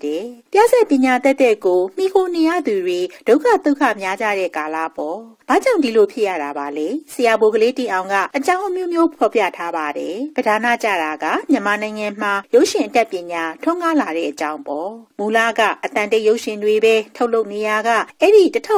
1954-55တဝိုက်မှာအတန်တွက်ဇာတ်ကားတွေထုတ်လုပ်လာကြပြီလေဒီတော့ပြဆက်ပညာရှင်တချို့ကရုပ်ရှင်ဘက်ကိုကူးကုန်ကြပြီပြဆက်ကိုအာယုံစူးစိုက်ပြီးမလုံနိုင်ကြတော့ဘူးအဲ့ဒီမှာပြိတ္တကရုပ်ရှင်ဘက်ဥလှည့်ကုန်ကြတာပေါ့ဆရာဖော်ပြထားတဲ့နောက်အချက်တစ်ချက်ကအဲ့ဒီလိုအပြောင်းအလဲလှိုင်းလုံးအသစ်ကိုရင်ဆိုင်ကြော်ဖြတ်နိုင်ဖို့ပြဆက်ပညာရှင်တွေကိုယ်တိုင်ပြင်းပြင်းစင်စင်ဖြစ်မထားတဲ့အချက်ပါပဲပြဆက်အောင်မြင်မှုမှာရင်မူးနေမိကြတယ်လို့ဆရာကမကြဆိုပါတယ်တနေရာမှာတော့ဟောဒီလိုသုံးသက်ချက်ရေးပါတယ်မကြဆင်းမီမဆုံးရှုံးမီပြန်လေသုံးသက်၍ပြုပြင်ထိန်းသိမ်းနိုင်ကြသူများမှာအခြေအနေမပြတ်ပြားပဲအိန္ဒိယမပြတ်ရပ်တည်နိုင်ကြမည်ဖြစ်ပါ၏ကျွန်တော်တို့ဝင်းဝင်းအဖွဲ့သားများမှာမူပြန်လေသုံးသက်ပြုပြင်နိုင်ခြင်းမရှိပဲလုံးဝချုပ်ငိမ့်ပျက်စီးသွားခဲ့သည့်ဘဝသို့ရောက်ရှိခဲ့ရပါပြီတဲ့ကိုလက်ရှိအနေအထားကိုချင်းပြန်လေသုံးသက်ဖို့ဆိုတာဘယ်လောက်အရေးကြီးကြောင်းဆရာကမိတ်ဆိုလိုက်တဲ့အချက်ပါပဲလက်ရှိရုပ်ရှင်လောကသားတွေရောကိုအနေအထားကိုသုံးသက်ပြုပြင်မိကြပါရဲ့လားကိုဝါသနာပါတဲ့ကိုအသက်မိုးရမ်းကြောင်းအလုပ်ဆိုတော့အများစုကမျက်ခြေမပြတ်သုံးသက်ပြုပြင်နေကြမှာကိုတန်တရားမရှိပါဘူးဝင်းဝင်းယုံပြဆက်တွေလို့ကံကြမ္မာမတိမ်မဆောင်အောင်တတိရှိနေကြမှာကိုယုံကြည်ပြီးသားပါရုပ်ရှင်အလုံးနဲ့မကျွမ်းဝင်တဲ့ကိုရောင်ကိုမြမရုပ်ရှင်ရှေ့ရေးကိုတစ်ခါအတွေးဝင်နေမိတာပဲဟာအတွေ့ရောက်တဲ့အခါမြန်မာရုပ်ရှင်အတတ်ပညာထွန်းကားလာပုံနဲ့1950တဝိုက်ကပြဆက်ပညာထွန်းကားလာပုံတူတဲ့အချက်တစ်ချက်ကိုသတိထားမိပါတယ်ဆရာဘိုးကလေးတင်အောင်ရေးခဲ့တဲ့အတိုင်းဆိုရရင်ပြဆက်ဒါရိုက်တာတွေဟာပြဆက်ပညာကိုပညာရပ်ဆိုင်ရာကျောင်းတစ်ကျောင်းမှာသင်ယူခဲ့ရတက်မြောက်ခဲ့ကြတာမဟုတ်ပါဘူးအောင်မြင်နေတဲ့ပြဆက်ဆရာကြီးတွေစီမှာနီးခံတပည့်ခံပြီးစီးမှုခဲ့ကြရတာပါသင်ယူသူတပည့်ရဲ့ဉာဏ်ခံကောင်းရင်ပြဆက်ဆရာကောင်းဖြစ်လားဉာဏ်ခံညံ့ရင်ပြဆက်ဆရာကောင်းရဲ့လို့ဖြစ်မလာပေဘူးပေါ့မြန်မာရုပ်ရှင်လည်းဒီလိုပါပဲကိုယ်နိုင်ငံမှာရုပ်ရှင်တက်ပညာကျောင်းရဲ့လို့အခုထိရှိမှမရှိသေးတာရှိဆရာကြီးတွေစီမှာတပည့်ခံနီးခံရင်ရုပ်ရှင်ပညာတဲ့ရဲ့လို့ဖြစ်လာကြတာပါပဲတချို့လဲထူးချွန်တချို့လဲရွက်ကျန်းရည်ကျူပေါ့အခုပြည်သူအများကြိုက်ရုပ်ရှင်ကားနှစ်ကားကိုထုတ်လုပ်တဲ့လူငယ်တွေကြတော့အဲ့ဒီလိုတင်ယူခဲ့ရတာမျိုးမဟုတ်ဘူးစနစ်တကျတင်ယူခဲ့ရတာဆရာမပြနီးမကြဆိုတဲ့စကားမှာပြတဲ့ဆရာနဲ့ပတ်သက်လို့ဆက်စဉ်းစားစရာတွေအများကြီးရှိပါတယ်ဆရာကဘယ်လိုဆရာလဲဆရာကိုယ်တိုင်ကရောဘယ်လိုတက်လာတာလဲအတွေ့အကြုံတက်နဲ့တက်လာတာလားစနစ်တကျဖွဲ့စည်းထားတဲ့ပညာရပ်ဆိုင်ရာသင်ခန်းစာတွေကိုလေ့ကျင့်ပြီးတက်လာတာလားအတွေ့အကြုံနဲ့တက်လာတဲ့ဆရာကအတွေ့အကြုံကိုပဲပြောပြနိုင်မှာပေါ့သင်နည်းကစနစ်ကျခြင်းမှကြမှာပေါ့ပညာရပ်တစ်ခုအနေနဲ့စနစ်တကျတက်လာတဲ့ဆရာကပညာရပ်ရဲ့အတွင်းသားတွေကိုအကြောင်း နဲ့အကျိုးနဲ့ဝေဖန်ပိုင်းခြားပေးနိုင်မှာပေါ့။ကျောင်းကောင်းကောင်းတက္ကသိုလ်ကောင်းကောင်းတစ်ခုမှာပညာရဲ့တရက်အဖြစ်ပို့ချဖို့ဆိုတာအမှန်ကန်အတိုင်းလုံစတန်းဆိုရင်လွယ်လွယ်ကူကူဖြစ်လာတာမှမဟုတ်တာ။ပညာရှင်ကြီးတွေရဲ့အတွေ့အကြုံတွေကိုအခြေခံပြီးသင်ရိုးတွေရည်မှန်းချက်တွေသင်နည်းတွေအခိုင်အမာရေးဆွဲတခြားပညာရှိပုဂ္ဂိုလ်ကြီးတွေရဲ့အတည်ပြုချက်ကိုခံယူပြီးမှပညာရဲ့တစ်ခုအဖြစ်ပို့ချပေးနိုင်တာပါ။ရန်ကုန်တက္ကသိုလ်မှာမြန်မာစာကိုပညာတရက်အဖြစ်စပြီးသင်ပေးတော့မယ်ဆိုတော့ဦးရွှေစံအောင်တို့အားထုတ်ခဲ့ရပုံတွေကိုကြားဘူးရင်ဒီသဘောသိမှာပါ။ဒီလိုဆက်စဉ်းစားမိတဲ့အခါကိုမြန်မာနိုင်ငံတက္ကသိုလ်တွေမှာရုပ်ရှင်ပြဆက်အမှုပညာဌာနကြီးတစ်ခုပေါ်ထွန်းစေခြင်းမိပါတယ်။မိဂမတ္တဌာနမဟုတ်ဘူးပေါ့။အမှုပညာကိုအတတ်ပညာတရက်အဖြစ်စနစ်တကျပို့ချနိုင်တဲ့ပညာရှင်တွေနဲ့ပေါ့။ကိုချင်းလေယာတက္ကသိုလ်လေးမှာကိုပြဆက်ပညာဌာနရဲ့လို့အထင်ရှားရှိနေသင်တန်းသားတွေကအများပြည်သူကိုအခါအားလျော်စွာတင်ဆက်နေကျောင်းကထွက်တဲ့အခါပြဆက်ရုပ်ရှင်အမှုပညာလုပ်ငန်းတွေလုပ်နေအဲ့ဒါတွေကိုမြင်နေရတော့အဲ့ဒီလိုစေတနာဖြစ်မိတာဆန္ဒစောရမရောက်ဘူးလို့ထင်ပါတယ်။စာပေမြင့်ပြီးလူမျိုးတင်ပါစေ။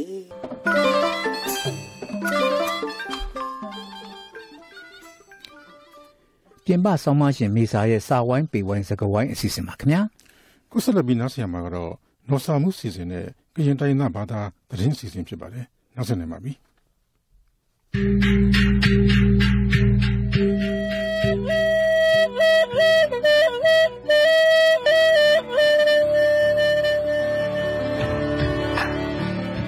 ဘောလောကေပါဒုကနာတာဖိုကိုဟာအိုဆူကလေးစီဝဲကိုအတယ်လို့ဒီနေရ RFA ဥဒဂလူဒူအတာဆောတာရတာကလေဒေါ်ဒဂိုယီမီဝဲကညောတာကဆောလစီဝလောအခုဒုကနာပါရကေ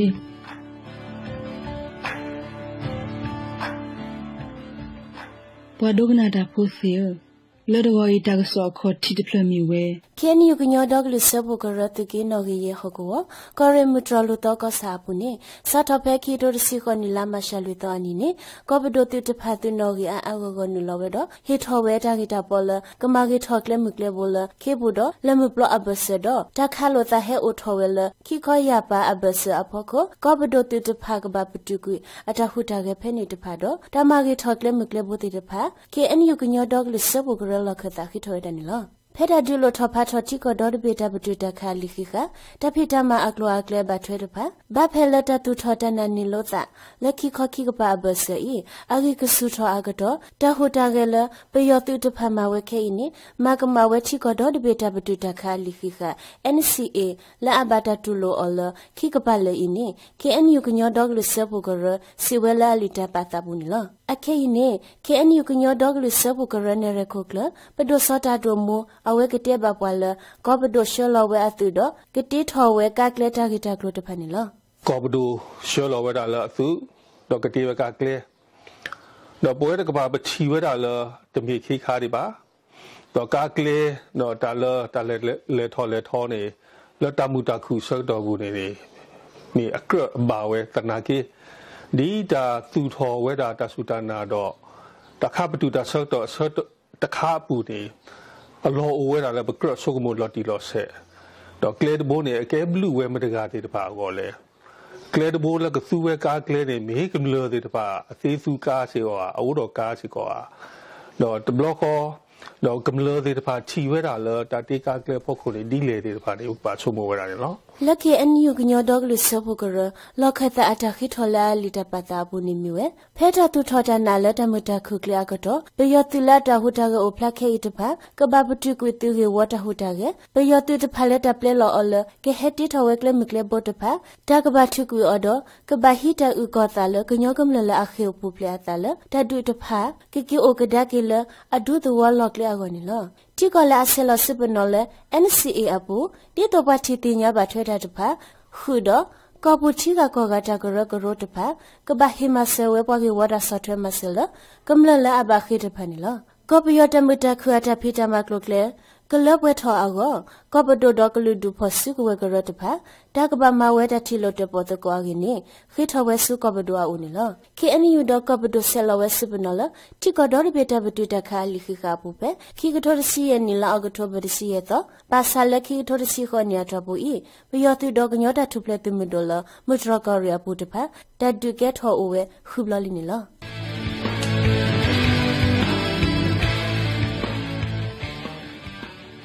ဒေါ်ဒါဆောခိပလပလခေါနေမီဝဲ ကညောဒေါဂလူစဖို့ကရတာပဟောကောဘူးကညောဒေါဂလူတတုဖက်သူမှုတို့ KNL တော့ဘယောသူတဖာပဲဆိုတတုကဲထောကတော့အတာဖဲလာမရှာတစီရတော့နေရင်း KNL သူကရဲ့ဘောမမတာတဖာစီဝရတော့မထွဲတော့တခါလို့တာရီဖောက်ခုနေကော်ရီမူတော်သူကရဲ့ဝက်ဒခိုသူခုဒူဖိုဆော့ကလဒူတေဘာဘွားတာရတဲ့လို့ဒီလား ပူရာနေချောလာဝဲတာတရေတဲ့ว่าตัวคนเมจิคีอ่ะเบเจเป็นอีกต่อเลยถ้าจะมีแต่หมอเวลาอันนี้เลยทอบัตรเวลาถ้าจ่อคอเวลาที่หมู่บัวแต่เนี่ยโอ้ยจะดูชี้อะไรก็เดี๋ยวไปชอละเตยเป็นเลยถ้าจะมีแต่หมอว่าจ่อคอได้เดี๋ยวนี้โอ้แล้วถ้าที่ที่ว่าจะเนี่ยยอมดูสื่อเลยที่เนี่ยตลอดแต่มอลกูข้างนี่คือเวลาเลือกจะเลยเวลาเลือกวิ่งเดินละแล้วประกอบเลือกตลอดปุ่นนี่แต่ไม่เลยเนี่ยก็บ้านเลยนะเจ๊แต่ตัวชอละตาเตยนี่ล้อตัวการเนี่ยเจ้าเลือกเลยดีบางทีที่ตัดเล็บว่าที่ตัดเนี่ยแบบตัดมันนอกจะเลือกพายีพายโยอย่างนี้แบบเลือกที่ว่าแบบเล็บอย่างนี้เอาไว้ที่อันนี้เดี๋ยวว่าเลือ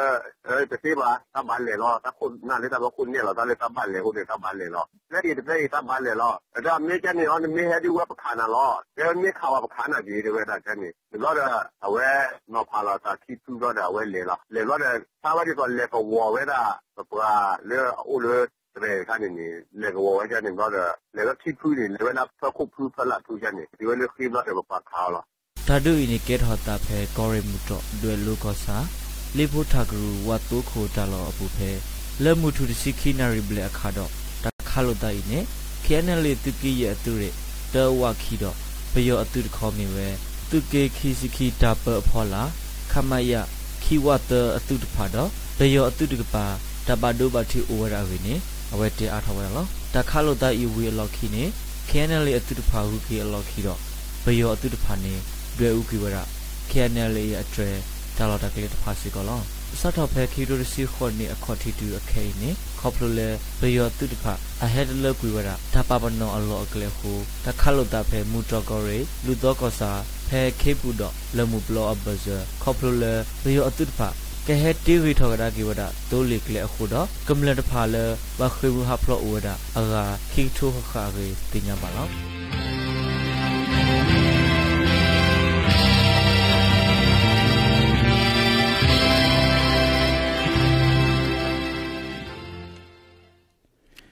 ကရင်တိုင်းသားဘာသာအစီအစဉ်ကိုနားဆင်ကြရတာဖြစ်ပါတယ်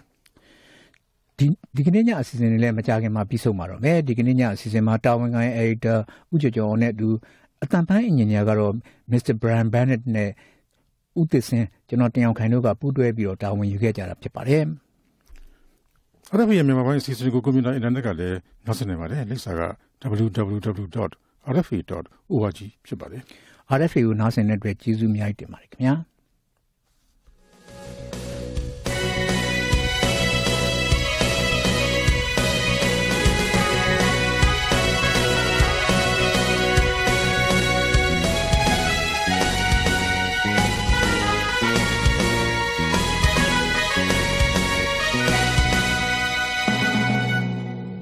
You have been listening to Radio Free Asia.